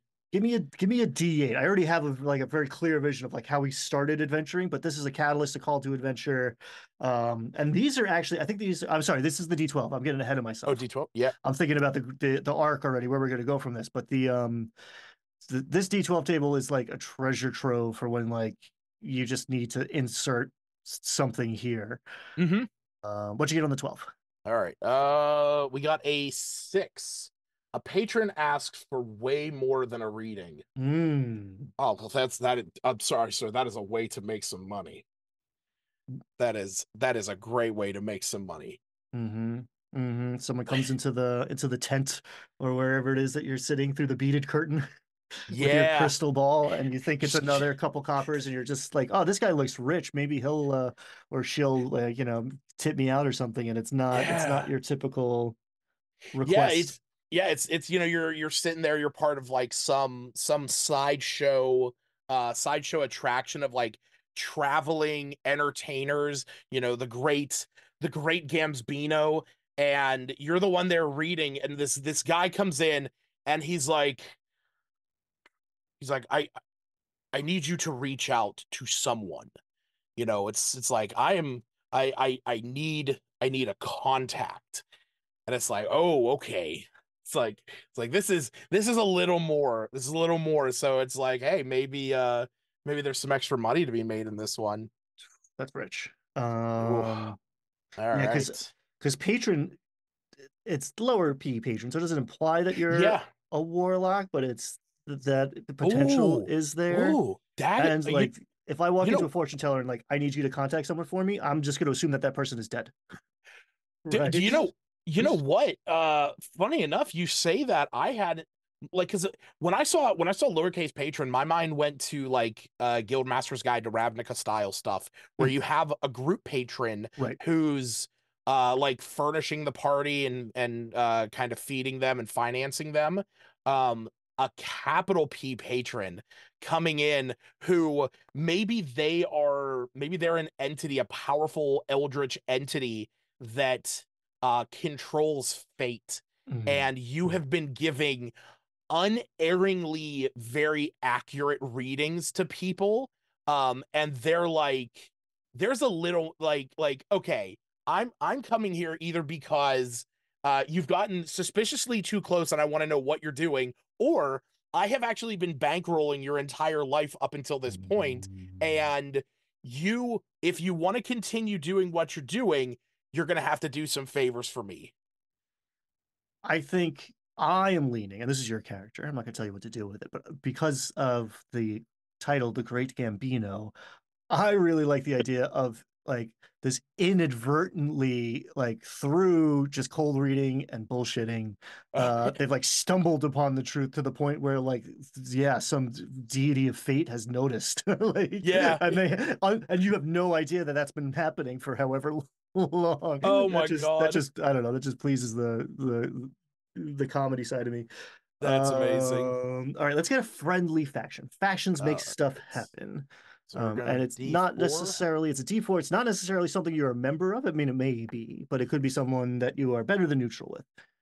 All right. So we got two Breath and Flame Glass Blowers Guild producing divination tools and much else. Mm, mm, Well, right there, where obviously our character is rocking around with a crystal ball. mm-hmm, That mm-hmm. is 100% the case. They're rocking up with a crystal ball, and they're causing their mayhem and mischief. Yeah, I like that So, a lot. And that can lead into like, I need to, like, glass blowers. One, I'm just like, blowing glass is cool. hmm Two, like, oh, you want a potion? Where are you going to put it, yeah.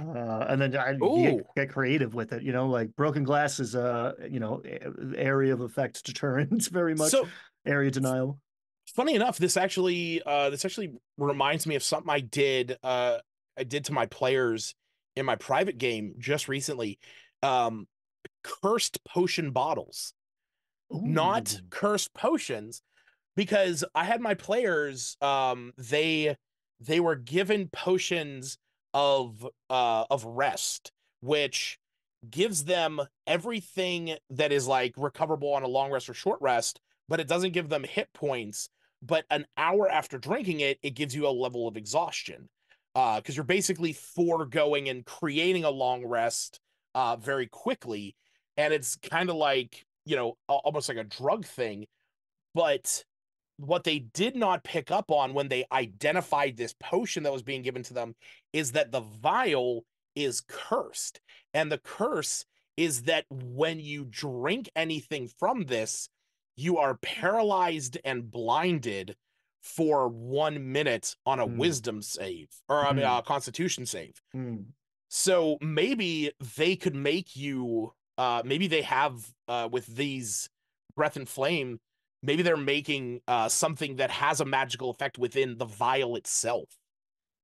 That opens up a lot of opportunities, like yeah, a flask of like potency, right? It's like Yeah. doubles the effect or doubles the dosage or Or a flask of influence where it gives you disadvantage on wisdom saves to be charmed, as like a, here, let's wet your whistle a little bit. just get some like, yeah, I see like a crystal stemmed Yep. like Here, champagne flute or yeah, like, you yeah. you pour yourself a glass and they take a sip from it, and identify does not detect curses. So And you're identifying the liquid, the not liquid, the like you correct. have to Ev- specify. right. That's Trixie. I like it. Everyone thinks that it's the liquid that's poison, but you never suspect the glass itself. Hmm. Ooh, That's why you always drink from the bottle, ladies and gentlemen. that's right. Assets and allies, a friendly NPC, which is always nice to hand to your dungeon master. What's the D6? All right, we got one. Vera Lane, a wizened diviner who prefers to just tell folks the nice things they want to hear. Oh, isn't that nice? That's very Uh, like I got a very like grandmotherly vibe from that. Just like, yeah, oh, dearie, you're gonna die in 4 days, but I'm not gonna tell you. yeah, Wouldn't change anything. Have a yeah, cookie. yeah. You Yeah. know? It's yeah, she gets this vision where like they suddenly fall ill 3 days from now. In 4 days they're they're lying in bed dying from fever, and it's like, I foresee in 4 days times you will be surrounded by those you love, your friends and family, in a dear embrace. And that, honestly, that could play into some dark twisted stuff where it's, you come up with, like very ominous readings, but you pose it in Mm, such the greatest. uh mm, you will be, you will find a great wealth will come to you in a time of need, and days from now a chest filled with like treasure falls on you, crushing you. And it's like, oh man. the old gypsy was right.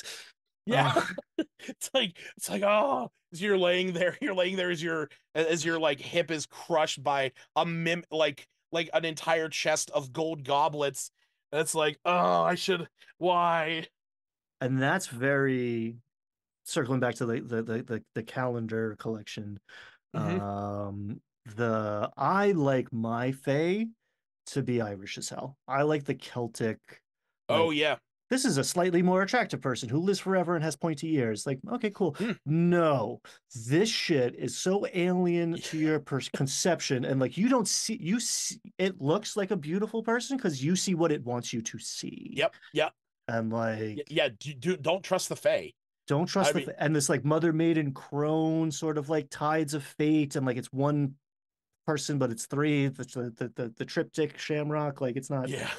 It appears in other places too, but the yeah, just this like, ooh, because like you took it to a dark place, which I was impressed at how quickly you came up with that like Yeah. double bladed prophecy there.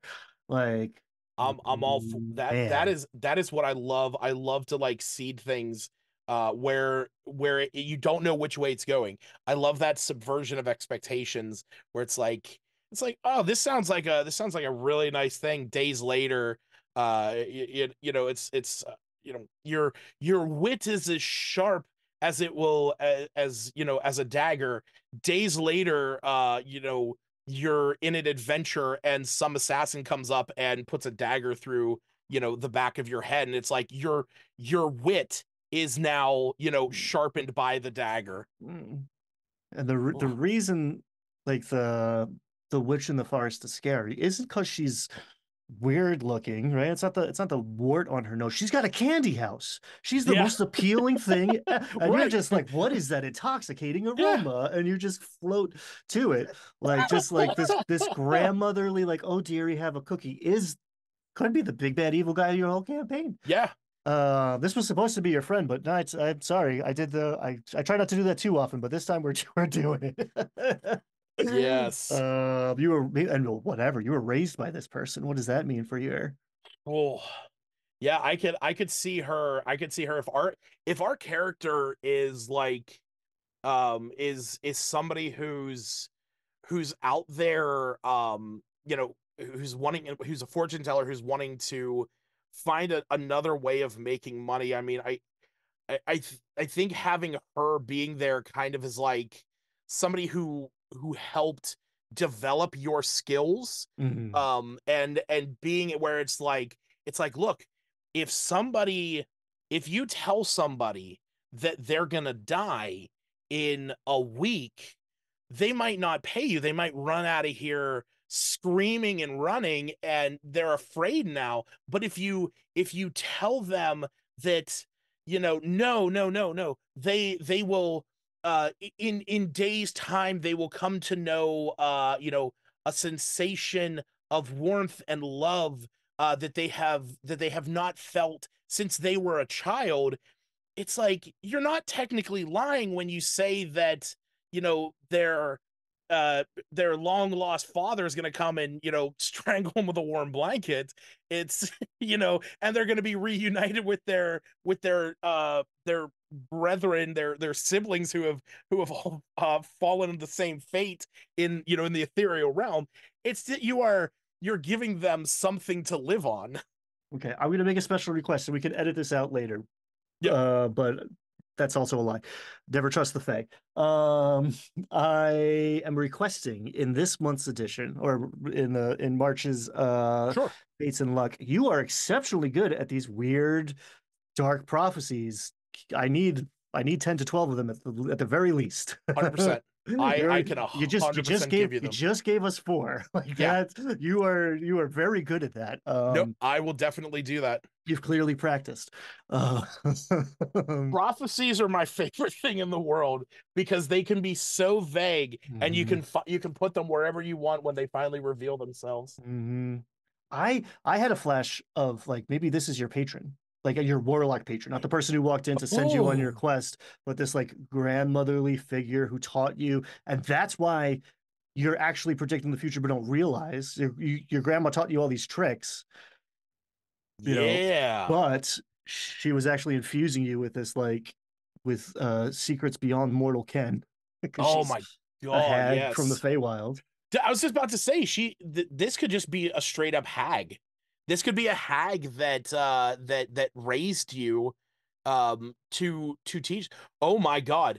What if this was a hag? What if this was like some like she was your patron, like you said, with a capital P, who, because I guess you could go archfey, Mhm. um and if this was your patron who got their power from the like from the fact that through the telling of dark fortunes, that people gain joy out of them, like dark twisted this dark and twisted sensation that she gets, that like it's kind of like that, the end of a receipt where it's like, have you felt satisfied by your visit today, where it's like, so long as you can hit that check mark, she gets like some amount of power, that joy that you feel, because Mm. because she is feeding on the dread that you are not having anymore. Like your dread has been lifted,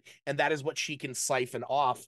And so she taught you how to read fortunes in such a way that makes people feel really good when they walk out, and you're alleviating this sense of woe that they might have, because she is literally like siphoning that off from these people, so they don't feel bad over the next couple days when suddenly, you know their demise comes as quickly as their fortune did. Tell your friends. Uh, Yeah, yeah, send the friends and family over. and like that's a project for like a mercurial immortal fey creature to be like, I want to tell people they're gonna die and they're gonna thank me for it. Yes, yes, exactly, And they'll exactly. say, "Oh, I'll see you. Like Oh, this was great. We'll be back next year." It's like, "No, you won't, Terry." like, yeah. Oh my God, like, that would be 100% just a bet that they could make, like they make it with a god of death or something like that. It's like, I bet you anything I can tell people that they're gonna die and they will pay me money and they will walk away with a smile. And it's Mm. like you are getting these super cryptic, very obscure fortunes, and people are like, oh man, cool, I'm gonna see my friends and family. I haven't seen them in so long. I'm gonna be surrounded by them. It's like, oh boy, here we go. Thanks. Here's 5 gold. Here's a 3 years worth of my salary. Well, yeah. Well, let's not get into the D&D Oh my God. economics. Yeah, gold is such a hassle. All right, so this is the part that is almost in the gutter. This is the part that's the transitional. Some dungeon masters are not going to want to allow their players to roll on this. I always tell people, if it depends, you're starting at level 1, you're starting at level 3, you're doing a level 21 shot or whatever. But you don't necessarily have to hand this out at character creation. If a player knows that there's a magic item out there, Yep. they will chase it to the ends of the earth. So what'd you get on your D10? All right. We got a 4. The bone china teacup does not help reading leaves, but a drink from it restores 1 health every day. Hmm. Oh, okay. Um, bone. Oh my God, it's made of bone? That's sick. I love that because that could just be that could be bones of one of the hag's victims. It Uh, was definitely grandma's, right? yes, yes, yes. Yeah. No, this plays very much into that whole idea of like having a drink that is Mm, one thing and having an enchanted vessel as another thing. Where maybe one of the ways that this particular fortune teller does their readings is when you come in, because I know that like a thing. I actually didn't know this until I started looking into fortune tellers to build the background, is you can read fortunes in tea leaves. oh yeah, Um, that's why that's in there. Yeah, yeah, yeah, yeah. yeah, and that's the thing. When I saw that, I was like, oh yeah, this plays into that. Like, if your character is a tea leaf reading teller, like this could be part of that show, part of that performance, Mm, but them drinking from their cup lowers their inhibitions, allows them like mechanically you could have it be where if the scenario would play out in game where it gives them a disadvantage on their wisdom save, but even still, it just lowers their inhibition. It makes them more likely to be positive and agreeant in whatever tellings you are giving them. But yours or the hag's, Vera, hers could be, this one where it was the first one she did, and it now is the thing that restores her vitality, that 1 health every day that kind of keeps her going. mm, mm, I like that a lot. Oh man. I'm going to apologize in advance, but the great Gambino, is that what I don't know. I think I said the Great Gasbino or something the like that, great but Gasbito, the tea leaf reading tiefling? oh yes. Is Yes. that something that felt? I'm writing it up. I'm putting it. I have the guide up on the screen, so I'm marking down everything we're doing. And yeah, the Great Gatsbino. Oh, like Great Uh Gatsby? Is that what you're pulling on? no, but that is such a play on it The Great Gatsbino is, yeah, yeah, on a yeah. very deceptive kind of person. I mean, that's a charlatan maybe, but that was but Yeah. he was playing he made a fortune the quick way, the dirty way. Fortune telling tiefling. Yeah, I'm all for this. High charisma, that infernal charm, an allure about them of like their devilish ways, and how it's, like just that aspect of it that is pulled, being somebody who has an infernal background. Most people are gonna are maybe gonna have that like sense of allure towards them. Mm. Yeah, that's sick. Um, Guess we should do the character arc. this is yeah, this is Dope. Did I skip that? Oh, you. It's funny. I jumped to it and then I completed it in that part of my brain. Yeah. Well, we skipped the D8. I don't even know if we need this anymore. But what you get? We'll take a look at what we got. We got a 7, following to free from a false prophecy. So Hmm. these are the most complex Yeah. like I don't This in even know this in the linguistic map. challenges for me. Well, like following a false prophecy to being free from a false prophecy. If I had more Mm. space, is what I would. Oh, I see. No, I see what you're saying. So you are following a false prophecy. The arc is to free yourself from that false prophecy. Maybe, maybe what got you into it is that Vera Lane read you your fortune. And maybe you were like one of her first, but the fortune that came, like the fortune that she foretold did not come true. Mm, And she then reread you, and it's like she's kind of lied to you this whole time about like what that fortune was or wasn't. mm. um Honestly though, there is a part of me that really likes number 2 on that list of faking the gift to mastering divination. And that's allowed. If you see one, Yes. the only time I'm like, maybe not is the magic items because they creep up Very, very in played power. in, yeah. But yeah, if the blanket statement for all of these, one, like there's instructions in the book, but like use it however, rip it apart for spare pieces and use it however you like. But if you roll and you're like, oh, I wish I got that one, cool, that's Yeah. then it answered it for you. Or you're like, oh, that would have been cooler if, cool, it's doing its job. If you're like, that's dumb, he should have written this, like, great. Yes, that's what I did my job. I'm satisfied. Yeah. Like, yeah, if it suggests something else, that's why we roll on tables half the time. Yeah, But I like that this idea, like you're half a charlatan to making deals with the fates. Yeah. yeah.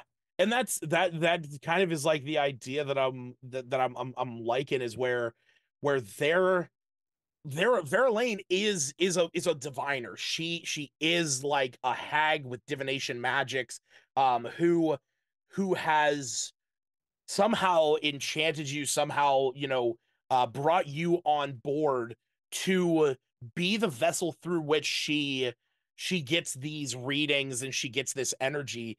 And you don't necessarily have it. She's teaching you, like you said, these charlatan ways of being able to fake it.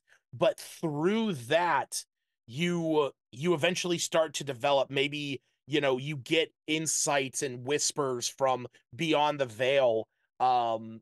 Something, maybe, you know maybe one of the glass blowers, you ask them for, for a cup, something that they can, just a simple cup whenever you're doing your tea leaf reading.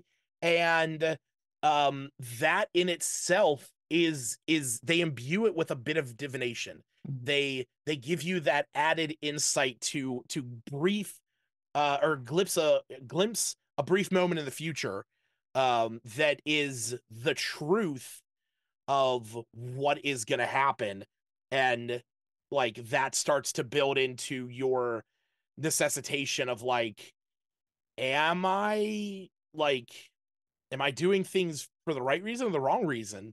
Mm, Because I feel like part of this might end up being, is this character gonna go down this path, and maybe have to, as you go along, find out the truth about who it was that raised you, find out what they're going on, like what's going on with them, um, and having to put an end to that. But I think that's going to come up on page 2 when we start getting into the antagonists, because I right now I feel like we have a lot of ways that this can go. all right, let's do switch over to the other side of the coin, and this is the game master facing side. I mean, depending on what kind of game you're running, maybe it'd be interesting to collaborate with players ahead of time, but you're with the player input, you're almost storyboarding at that point.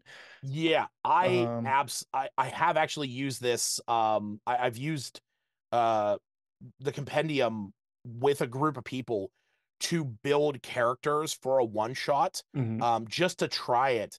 And I'll tell you what, it went from being, if it was something where that was like a session zero for a long term campaign, would have been the greatest thing in the world.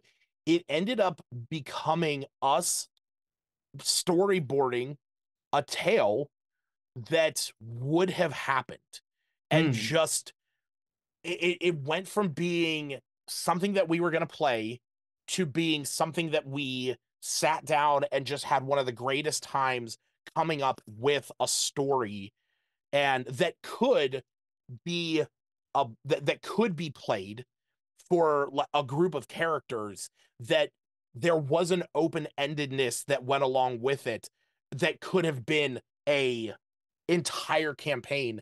And I'll tell you what, that is the one thing that I have loved about this, is that it builds the stories. And this is how I plan on doing my next campaign. Because I want my next campaign to be very open, very sandbox, and I want my players' backstories to be the driving force, and this is my plan with that. That is deeply gratifying to hear. Thank you. Yeah, I Yeah. love the um yeah, like releasing this into the world early and getting it into creative people's hands like yourself, like has been really eye-opening to like just watch people like take the ball and run with it. It's like, oh, I didn't even think about like yeah, just using this as like oh, yeah, this could be a creative writing tool. This Yeah. could be yeah, this could be a mini game in and of Phen- itself. Because if you Phenomenal. in theory, you have 4 to 5 players. You have, we just built a whole. We use half of just the Yeah. character side, and like you could run. I could run. I don't even know. That's 5 6 sessions easily of material Hmm. in there. So the Oh, interesting this, part is how it interconnects and how the other character stuff starts to yeah. collide with the things that we pulled. Yeah, it's interesting. The interactivity of it all makes me excited. As a DM, this in itself is already a character I would put in a Wild Beyond the Witchlight. The carnival. Mm, This is the fortune teller in it. Their adventure is the players go up to them.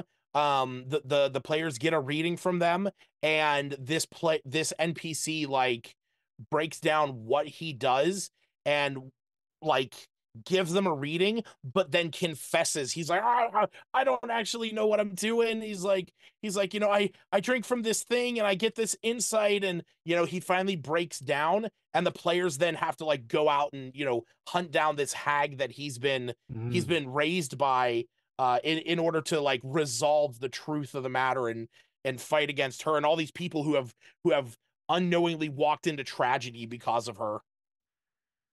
Give me Like, give me a D6 because that feels like that could tie in all very right. nicely or rub against an antagonistic organization. Who else is pulling strings around here? So we are going with number three, the Mm. waning crescent. Structure their lives around moon phases and are secretly lycanthropes. Mm. That is cool. Because I mean, what you could read? Could you read fortunes in the moons? You can do. Uh, I suggest you there. Everything has been used for divination at some point in history. Like you go to the it's true. Wikipedia disambiguation for maybe divination. I don't know what the blanket term is, but like Yeah. every freaking they used to, like I messed around with the I Ching some like a while ago, and like they used to like read turtle shells or like Oh, true. Yeah. consult the bones, right? Like all just anything and everything. So I'm sure there's some like wild name for consulting the moon phases Oh to yeah. predict the Moon future. phase prediction. Yeah. There's got to be some like Latinate weird word for it too, right? Like Yeah. That is. Oh man. That's cool. I don't know. Honestly, the the one that's hitting me though, because of this last one that we did, because of the character arc of faking the gift to mastering divination. mhm. I honestly think the one I want to go with is the Veil Piercers, Okay, because that to me, okay. charlatans who distrust and disparage anyone with real abilities, that to me is in this instant of seeing that one has completely swapped this character design from being a person, this is a tiefling who has been faking it as part of a traveling circus. A patron comes in one day, a hag. What's her name? Vera Lane. She says, I will teach you the ways to truly read how the fortunes of those that walk into your tent. And all I ask is that when you read for them, that they sip from this teacup, that you Mm. feast with them, and you have them drink this, and you yourself having your own glass, maybe from the glass blowers, that is providing you, that maybe gave you like glimpses, maybe it was something, but it was never truly anything beyond just like a spoof.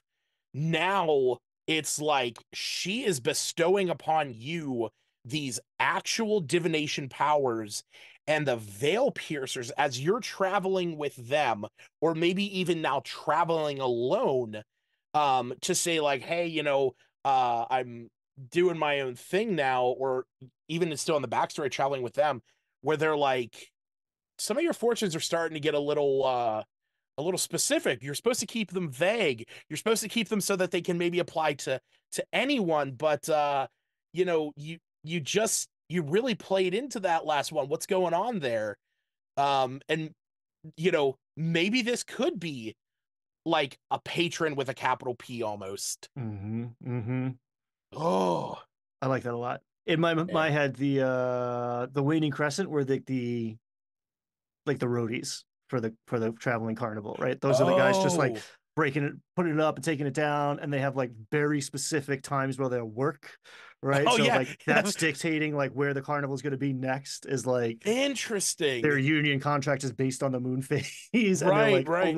only set up at night. That's why the carnival just seems to like appear the next morning because like yeah, they have a very specific way of doing things. Oh man, I don't want that to be antagonistic at all. I want that to be my allies. Well, it could be I like, yeah. Oh, I mean, it's open ended depending what the player Yeah. does. Yeah, no, 100%. But Like, I feel like those dudes might feel a certain. They might one they're going to be like very insular, right? They're keeping very secret. tight knit. And two, like like the labor guy and like the talents.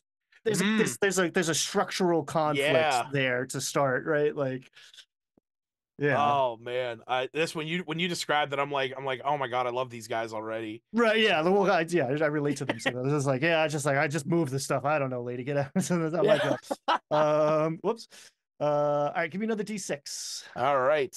We got a one.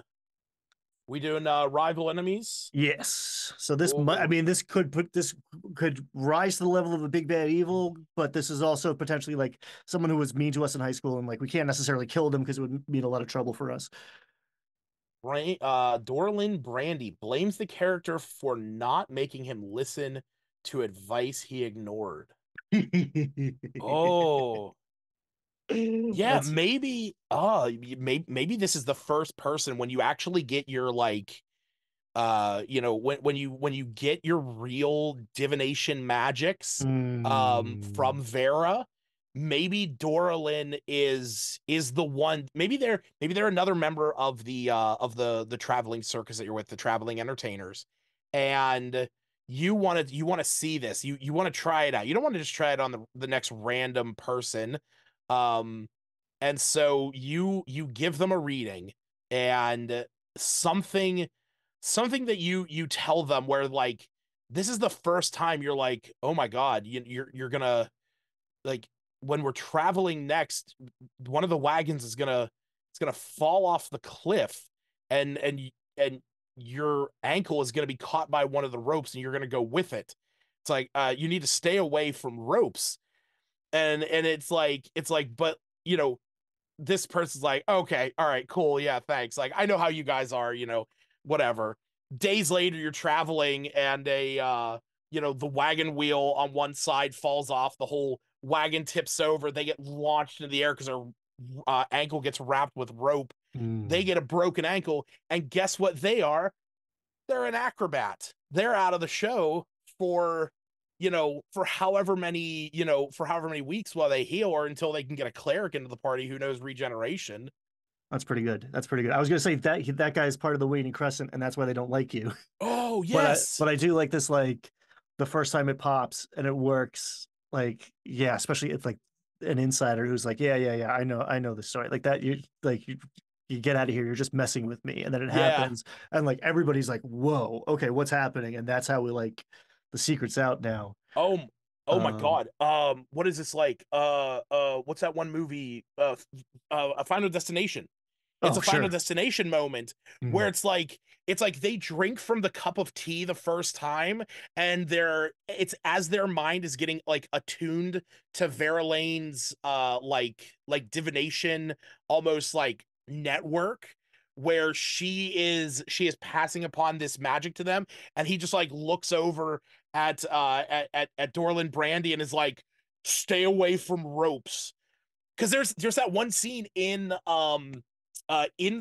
Final Destination where the little kid sees a shadow of like a trophy, and there's a bunch of hangers, and the shadow looks like man with hooks, and the person's like on the phone calling to all the people that are calling the person who's next in line, and it's like stay away from a man with hooks, stay away from a man with hooks, and she's in an elevator with a guy who has a bunch of like prosthetic arms where some of them are hooks, and it's like that's the moment I want to sell to a player. That's the moment Mm. where it's like this this fortune teller bumps into them, their eyes roll back in their head, and all of a sudden they're like, you need to stay away from all chests. And it's like in the next adventure, there's a room full of chests, and like every single one of them's a mimic.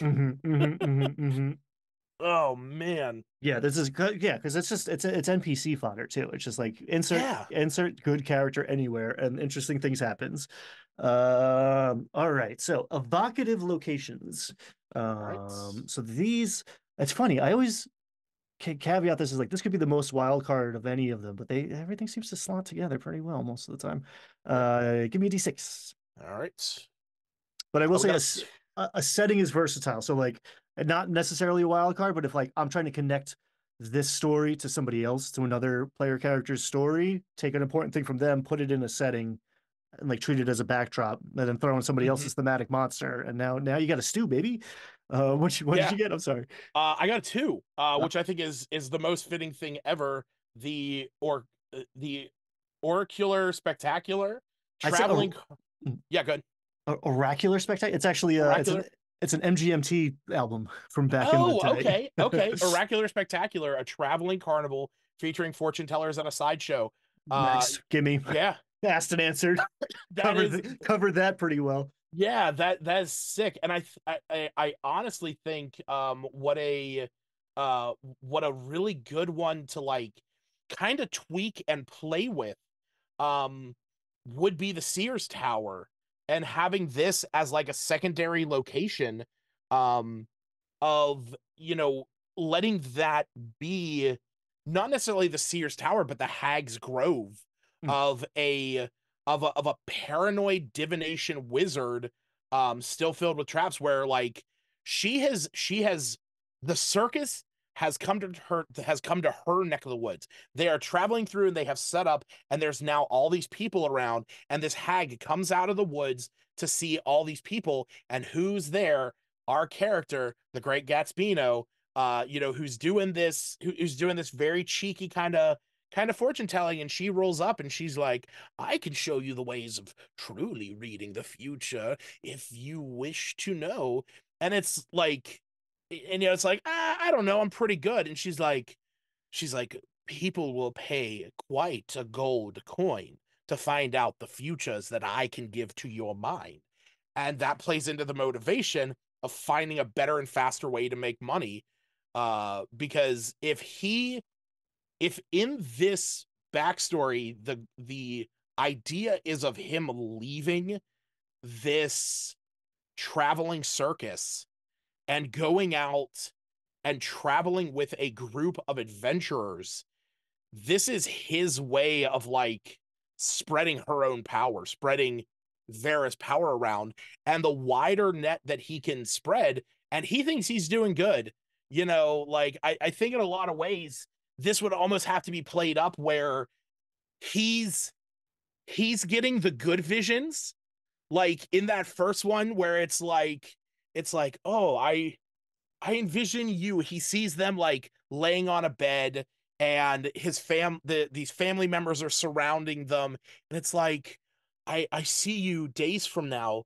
You're surrounded by friends and family and loved ones, but it is Vera who is, back at her hut where her mind is going, like seeing the truth of it, of they have passed because they have been killed or they died of sickness or illness, and this is their mourning, this is their funeral pyre. And it's like she's limiting what the Great Gatsby, can see. I love that. I mean, one, yeah, I love you working. That's very, very fun to watch. Two, I also love how we've made our asset or ally pretty much the big bad evil, and we were like, no, I like that organization. That's not an antagonist. That's going to be our buds, and like Yeah. that's cool as the author. Mhm. Yeah, Yeah, change anything and everything. And because the reality is here, and looking at this from a DM perspective, Vera is going to be your character's ally for a while. They're gonna be they're your patron.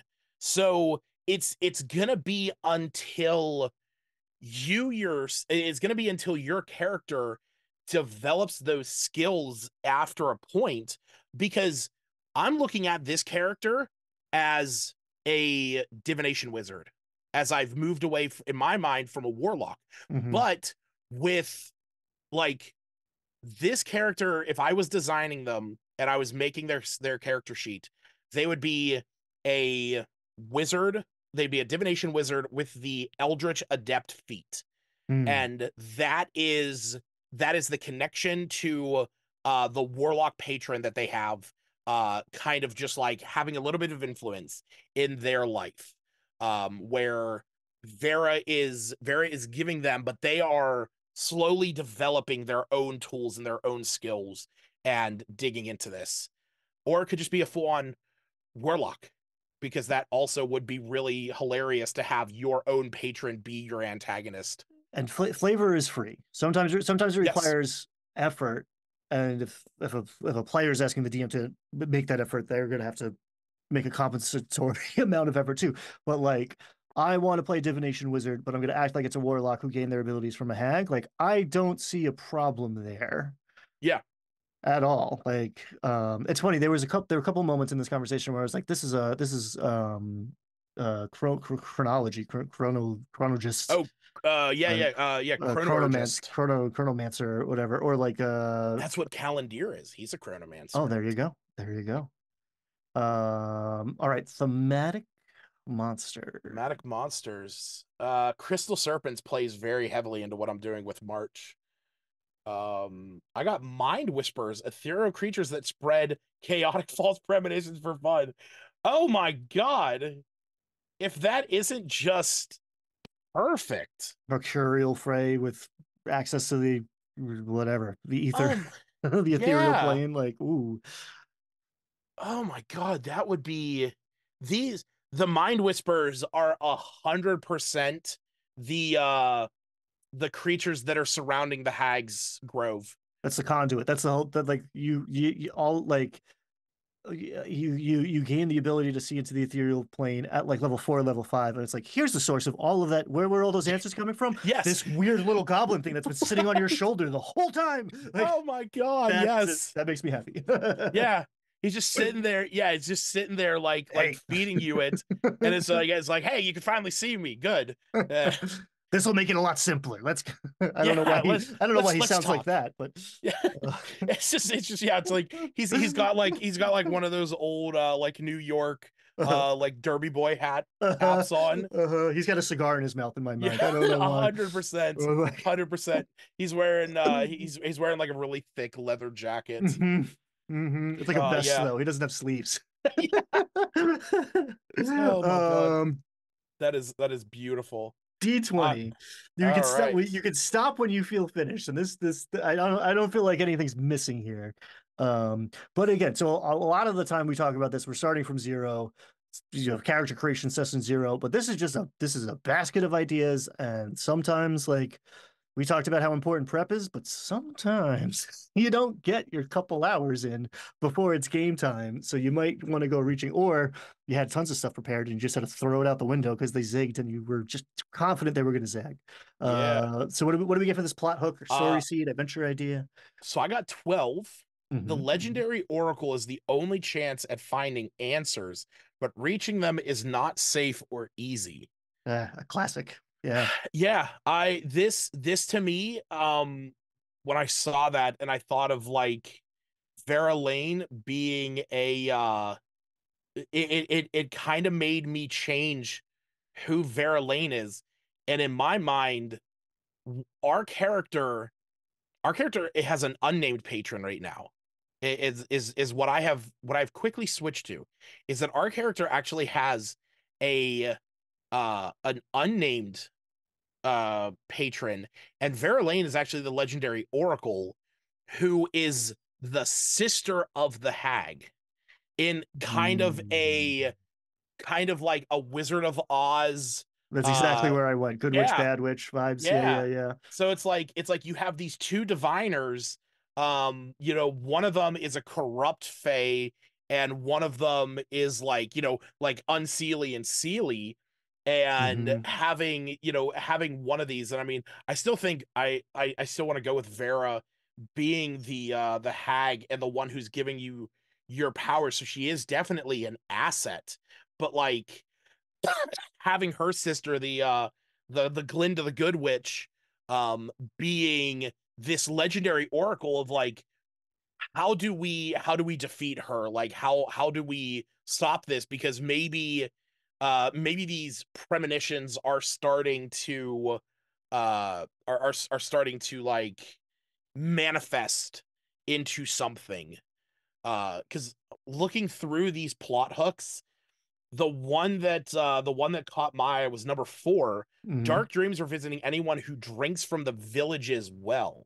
Mm-hmm. Um, and that one kind of like in my mind goes back to the bone china teacup, Mm-hmm. and it being like, you know, like this well has runoff from the hag, who maybe is an oracle in her own right, who corrupt creatures go to find out, you know, answers and stuff. And maybe that is how she reads. Maybe she reads via tea leaves, but she has allowed her runoff to go into the water supply, and is now imbuing that with a darkness that is giving the nearby village a you know, these nightmares. And honestly, you can play that up by making them manifest into shadows and Mm. like undead, or not undead, but like eldritch horrors. Or these mind what do we got? Mind whisperers. Mind whisperers. Oh yeah. Yeah, yeah, yeah. Just like Oh yeah, little yeah. like yeah, two-dimensional shadowy versions of them. Hmm. Um I like that a lot. And that would make the glass blowers with some sort of enchantment capability much more potent, because it's like if you want to, if you want this water to be potable and sleep at night, Yeah. you got to talk to us and we'll help you out. I went back to this like triptych, mother, maiden, crone, Hmm.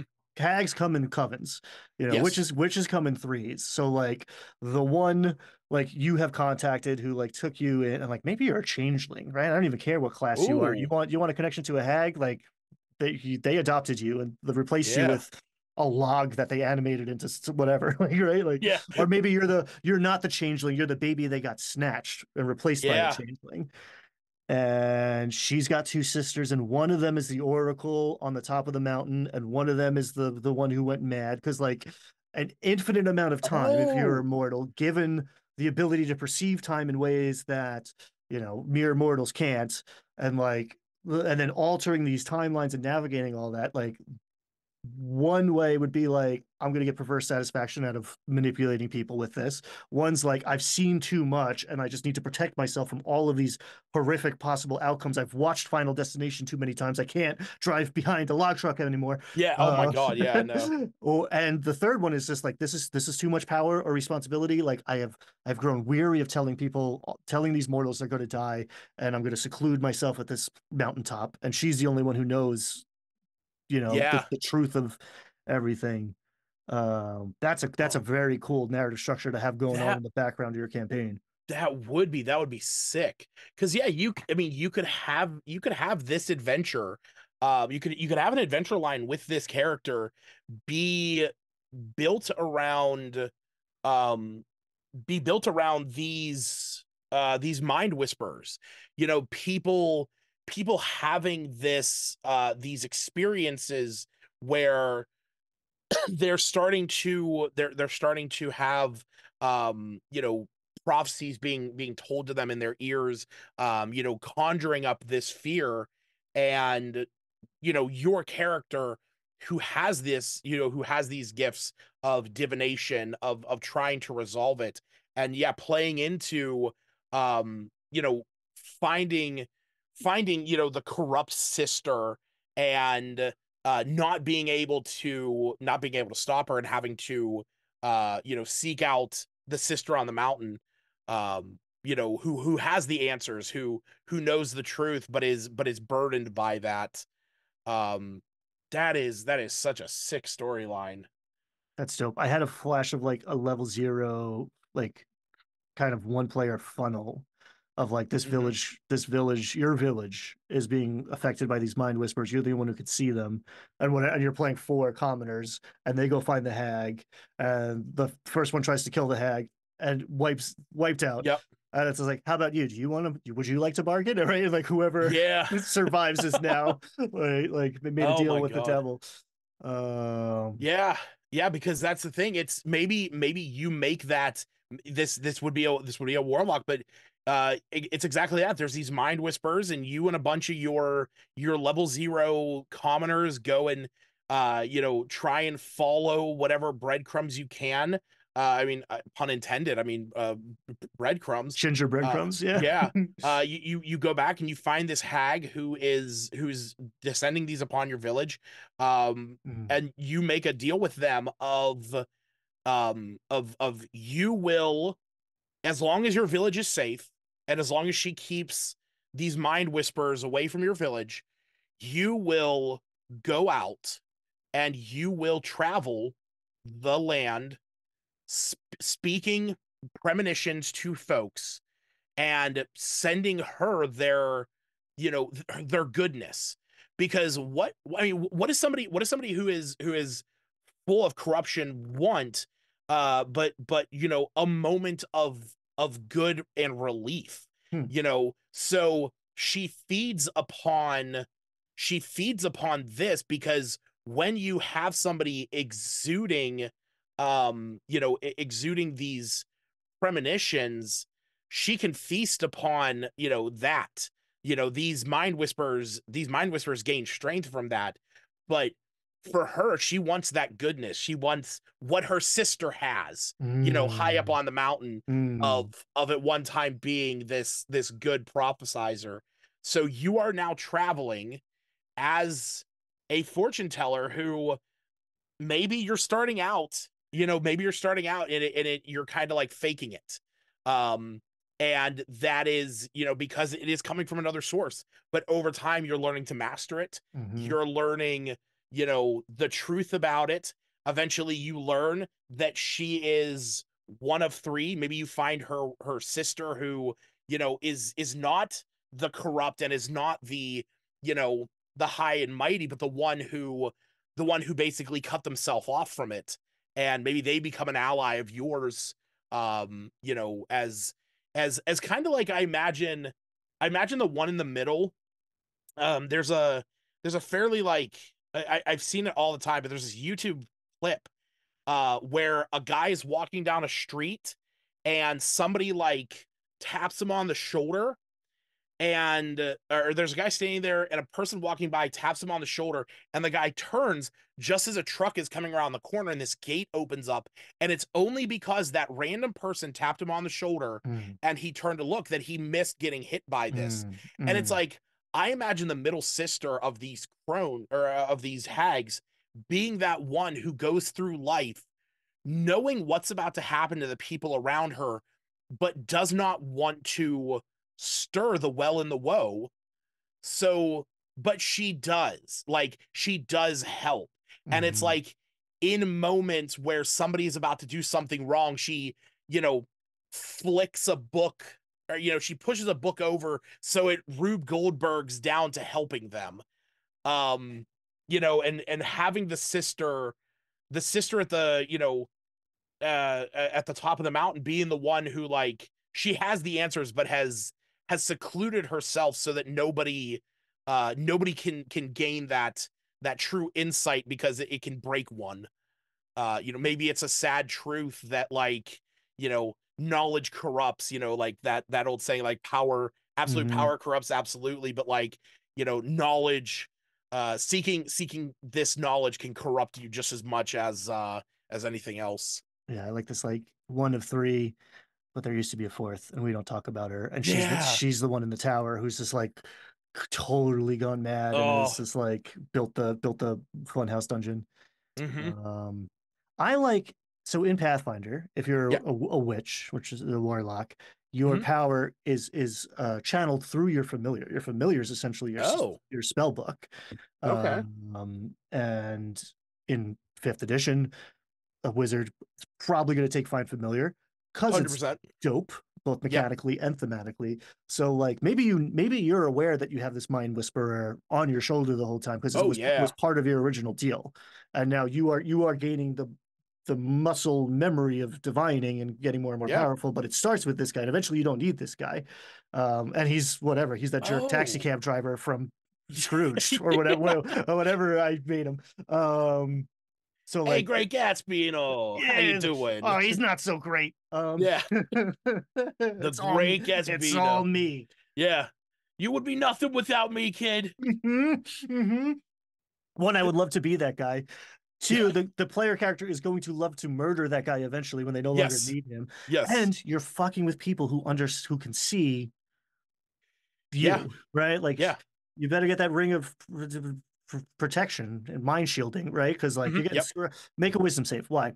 You know why. Make a Yeah. wisdom save. Like Right. um, That would be a really fun way to play it, because because yeah, like you said, if you go wizard, you can grab Find Familiar, but if you go warlock, you can go Pact to the Chain. exactly. and It's and, and different different ways to get to the same. I don't care what your right. class is. We can make it work here. Yeah. Yeah, Yeah. and that could be a really fun way of playing it, where, like, in a moment whenever you finally start to cross that threshold of relying on the corrupt hag and this familiar in giving you these answers and being the one that's feeding you, to creating a new familiar and Mm, having them be mm, a manifestation of your own divination, of some kind of being that you yourself have manifest into the world, in order to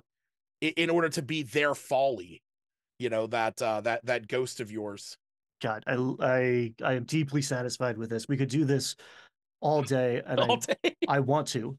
Don't get me wrong, Yeah. but eventually Oh. I have to stop recording this feed. Oh no, I feel Um, that. I love yeah, this. yeah, great stuff. Always awesome sitting down with you, hanging out with you.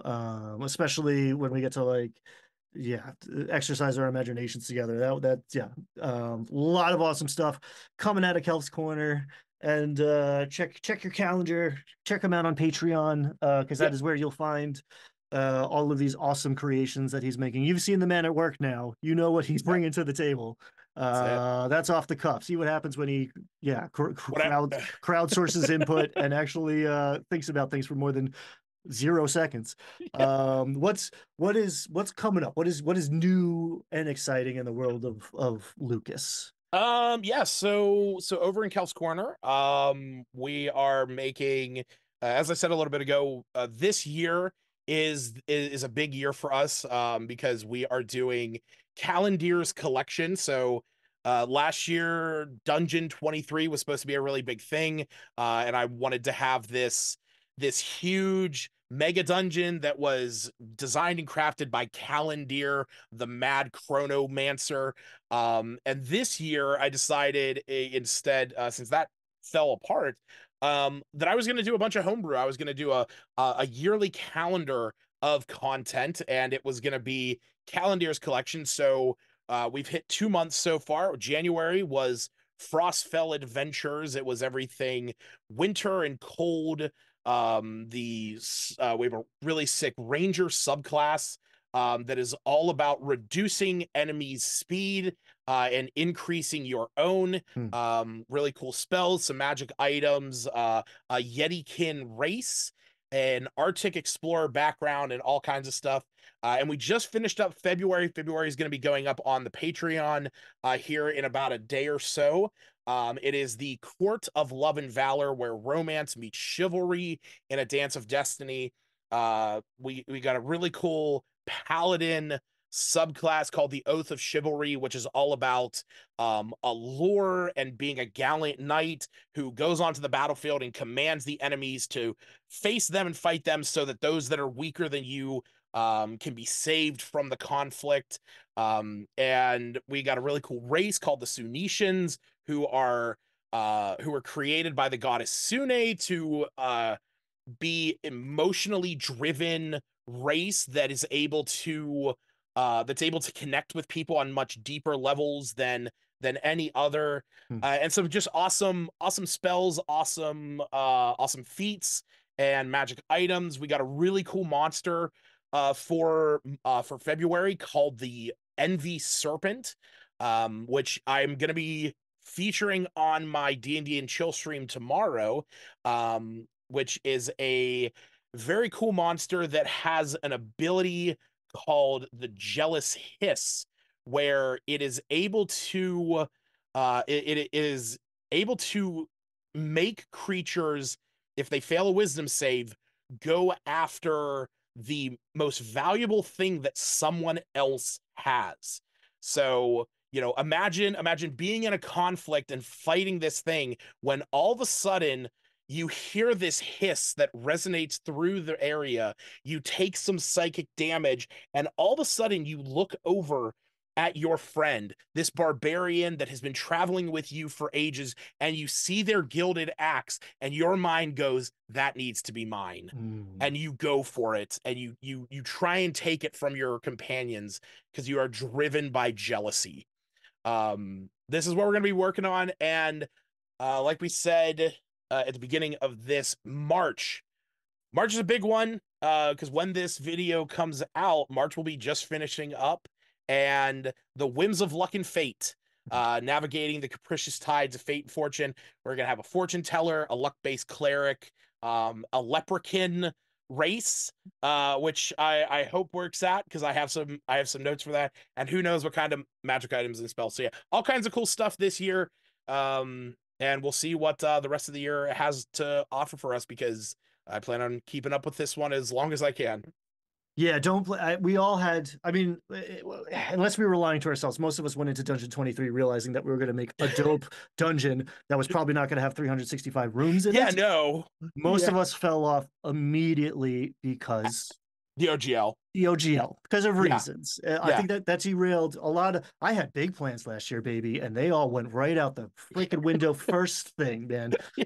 January wasn't over before the house was on fire last year, No. which is par Yeah. for the course. That's the world we live in now, baby. Yeah. So Oh man. here's I'll tell knocking you. on the verdigris table, which is I'll made tell out you of what. wood. I will tell you what though.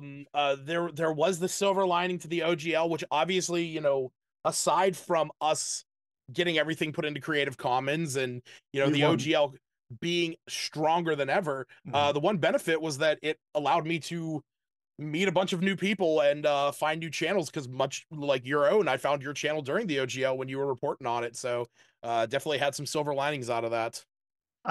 It made me one value interactions like this.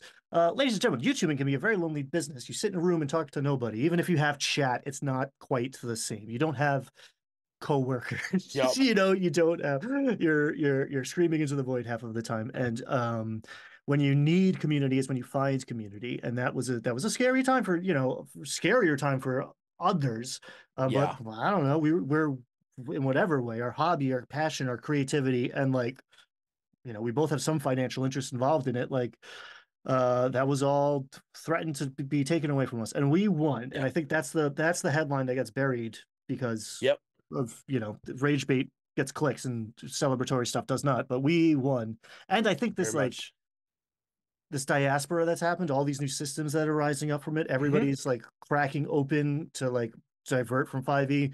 There's the benefits of this are vast and Yes. underestimated, and we're not even at the peak of feeling them yet. D&D is going to be better and healthier, Yep. and D&D is not fifth edition or 5.5 or whatever. D&D Right. is the TTRPG community. I know that feels bad to people in the TTRPG community, but if you're not inside of it, you Hmm. unless you've played Dungeons and Dragons for a couple of years, you don't know what TTRPG means. So Yeah. be, Yeah. be, No, be open to code switching a little bit, folks. yeah, I definitely feel that, it was one of those things. The OGL definitely made me realize that like the quote unquote Dungeons and Dragons can be owned by Wizards of the Coast, but 5e, the stories that we tell and everything that coincides with them will always belong to the community, because that's not Mm, something that they can take. In my humble opinion, I believe that it is the homebrew community, it's the third party community that is the driving force of what tabletop RPG can be, because Wizards can only put out so much, and Wizards has showcased time and time again that they're willing to skimp on quality to try and force things out.